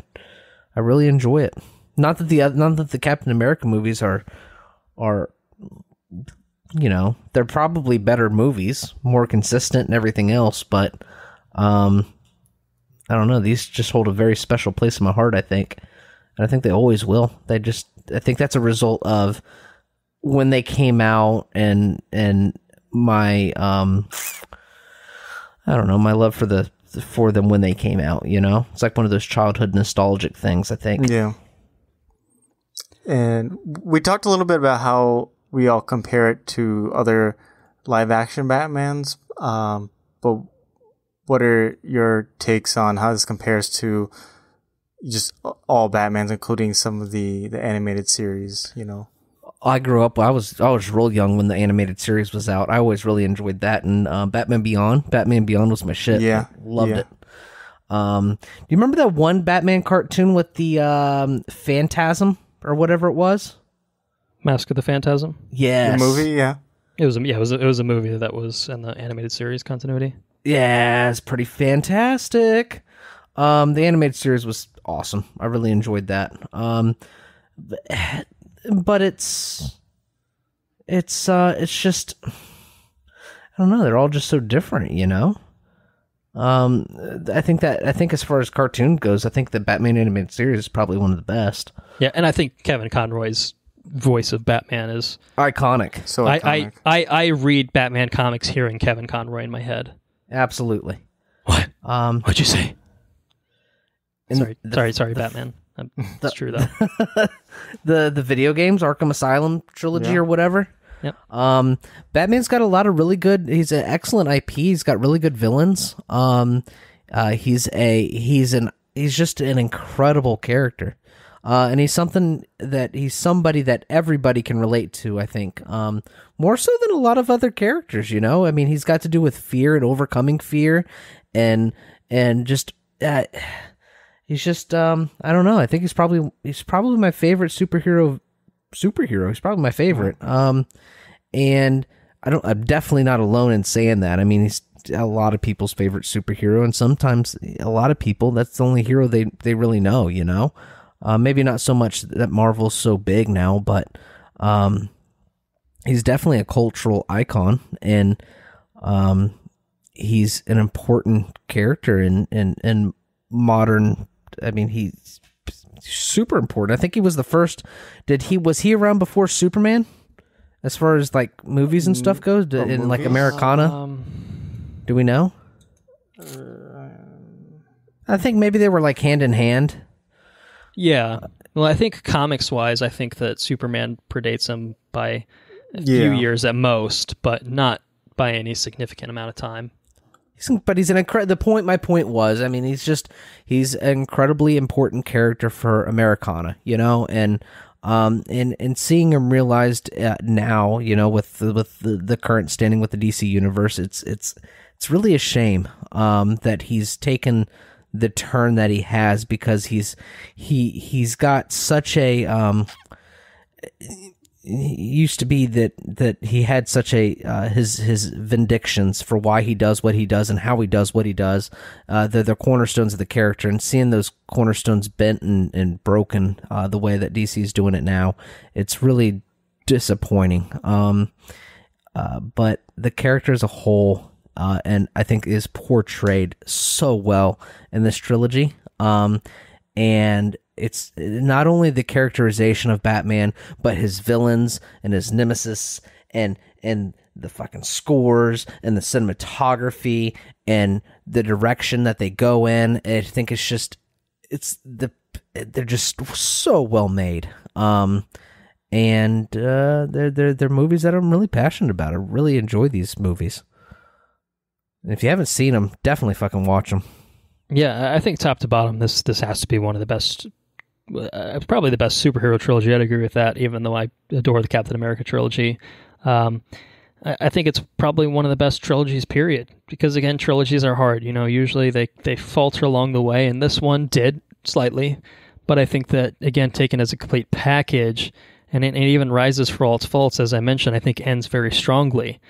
So I think that there's a lot to really like here, and it's, in spite of it being a quote-unquote, superhero trilogy, it's more than that, isn't it? It's elevated, absolutely. I don't think people look at it in the same vein as the Marvel movies that come out. They don't even look at it in the same vein as the DC movies that come out, No.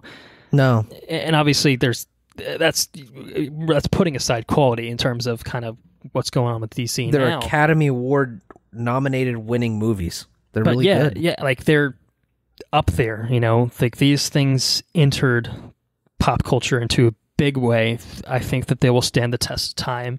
Heath Ledger's performance as the Joker will stand the test of time. I think for a long time coming, Christian Bale is going to be the definitive live action Batman for a lot of people, myself included.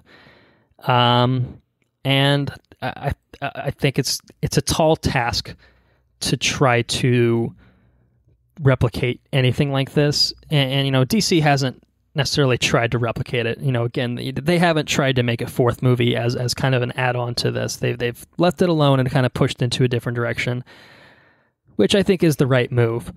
But they, since 2012, there's been a steady decline in quality. But see, I was excited to see a Ben Affleck Batman with that gray and black Batman thing, the suit. I was genuinely excited to see that. I'm excited to see a different take on Batman. It would not character breaking take, but sure. I would take a different Batman. I would take a different Joker. But they're just so disappointing. Well, and that's the thing, is they've missed the mark so bad on those.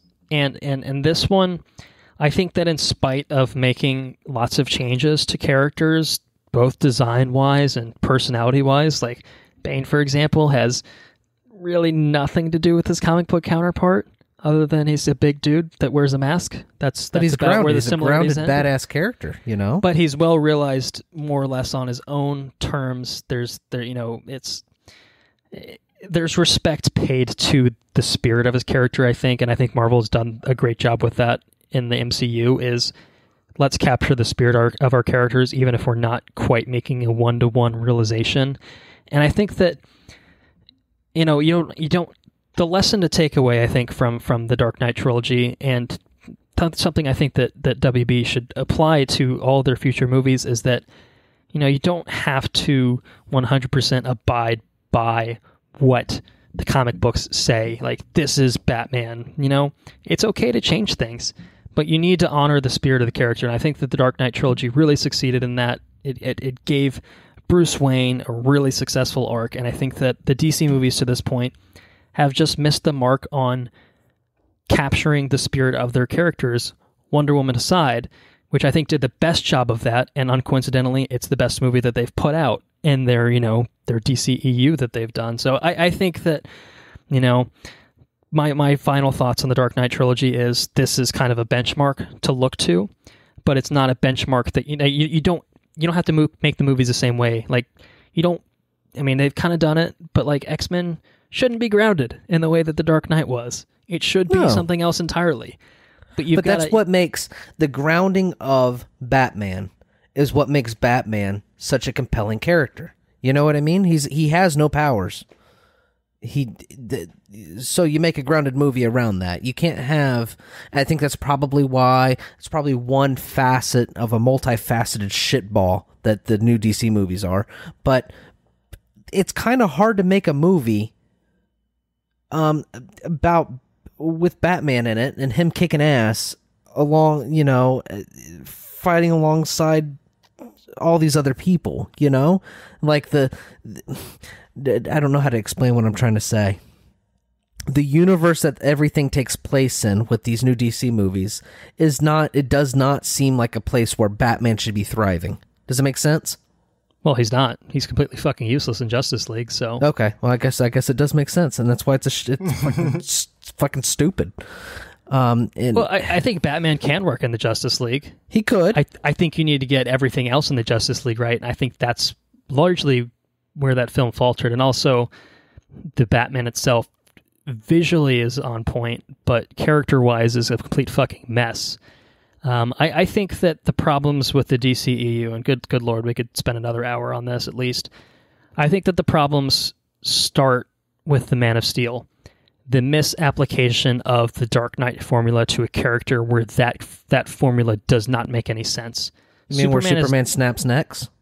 That, and Superman is not a character that demands a grounded, gritty take. No. I mean, obviously, they didn't pull the bullshit of him not flying and not being an alien. They had that, but the filmmaking style was extremely consistent with the Dark Knight trilogy, and that was their starting point for the universe. And then they kind of worked backward from that and added all these elements in it that didn't feel congruous with that. I think that's where the problem starts. Superman is a dour asshole in line with kind of the tone that the Dark Knight trilogy world was. And then they kind of added magic around him and Aquaman. And there's so much that's so scattered in a way that none of it makes any sense. Right. And I think that's kind of where the problems start. And I think that to course correct, I think you blow it up. I think you blow it to high hell and start anew personally. But I think that you need to realize a tone that, again, honors the spirits of the characters and adapts them in a way that's respectful to the source material, that keeps kind of true to what the point of it is. Like, again, this is a very personal story about Bruce Wayne. It plays fast and loose with Batman as a character. Some of his villains are a little bit different or very a lot different, but it honors kind of the core of what the comics tried to do. And I think that as long as you can really aspire to that and realize that, then I think that, that's the model. I think that's what the Dark Knight teaches you is, Don't make this movie and just slap this onto Superman, because that doesn't work. Find what works for Superman in the comics, pull out of that what you can, and then make a movie with that. That's the Marvel model of Iron Man is this. Let's modernize it, change some things up, change a little bit of the mythology, change his characterization a little bit, but we're keeping true to the spirit of the character. And then that was their ground zero. And then 20 movies later, look what happened. They're very We start with the misapplication of everything from the Dark Knight to Superman, and then you look where we are 5 years later. It's like it's night and day, And anyway, that's it's a whole nother thing. That's a whole nother thing. But yeah, it's frustrating that we know WB is capable of this quality, and also don't hire fucking Zack Snyder to spearhead your universe coming off of Christopher Nolan. Jesus. Yeah, it's like, why the fuck? Why did you hit Christopher Nolan up? Maybe Christopher Nolan said, I don't want to direct your shit. Nolan produced Man of Steel, to be fair, but I don't know that he was super involved with the process of it. Well. But yeah, anyway, Henry, sorry, Andrew and I kind of went a little... we found the weeds. Loosey-goosey there, but do you have any last minute thoughts? No, I mean, I feel like we hit it. Batman, again, is such an iconic character. He's going to be around for 80 years next year, and pretty much everyone knows his origin story, largely in part to this series, at least like in today's time. So it just kind of shows you the impact. And this is probably some people's only depiction that they've seen of Batman. So this is the definitive Batman for a lot of people, whether it's because this is the only one they've seen or because it's one of the best medium, you know, outside of maybe some animated stuff. All right. Well, I think we can say that covers it, and that you heard it here first, definitively. So I think we can go ahead and wrap this episode that has somehow been this long about 3 movies. We had a lot to talk about. A lot of obviously movies that we really, really enjoy, mean a lot to us growing up on these movies. But for those of you that have stuck around for this 2-hour episode, we thank you for listening. If you enjoyed what you heard, please spread the word to your friends, especially if you're a Patreon supporter. Maybe get someone to support us on Patreon too. And that way they can get access to bonus episodes before everyone else, early access to all of our regular episodes before everyone else. And I mean, that's pretty good incentive right there. Our website is www.watchreviewrepeat.com. All of our episodes are up there. News, upcoming episodes that we'll be working on for the regular feed, alongside that premium tab, which will get you to our Patreon if that is something that interests you. If you have any questions, comments, or suggestions about Dark Knight Trilogy, anything, please send that over to our Gmail account, which is watchreviewrepeat@gmail.com. Our intro and outro track is Mechanolith by Kevin MacLeod, licensed under the Creative Commons by Attribution 3.0 license. Henry, I think Andrew and I would like to thank you for joining us for another episode. We always appreciate you coming on, and we've spent a lot of time with you talking Marvel, so it was actually kind of fun to have you on to talk a little DC in contrast.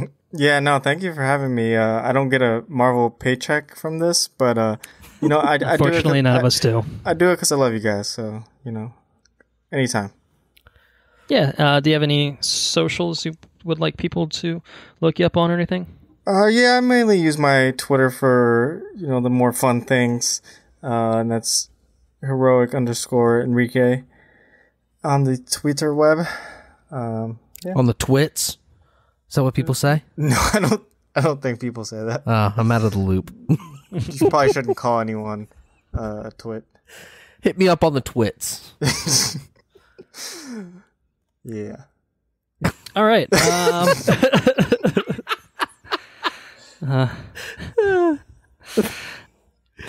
Until next time, I think that is going to be it from Watch, Review, Repeat. Does anyone have a last-minute request for Batman to take us out? Good Batman quote. No, we're not giving it. That's not good. Let's see. It's not a car. Have you said that one yet? Have you said that one yet? I got it. What is it?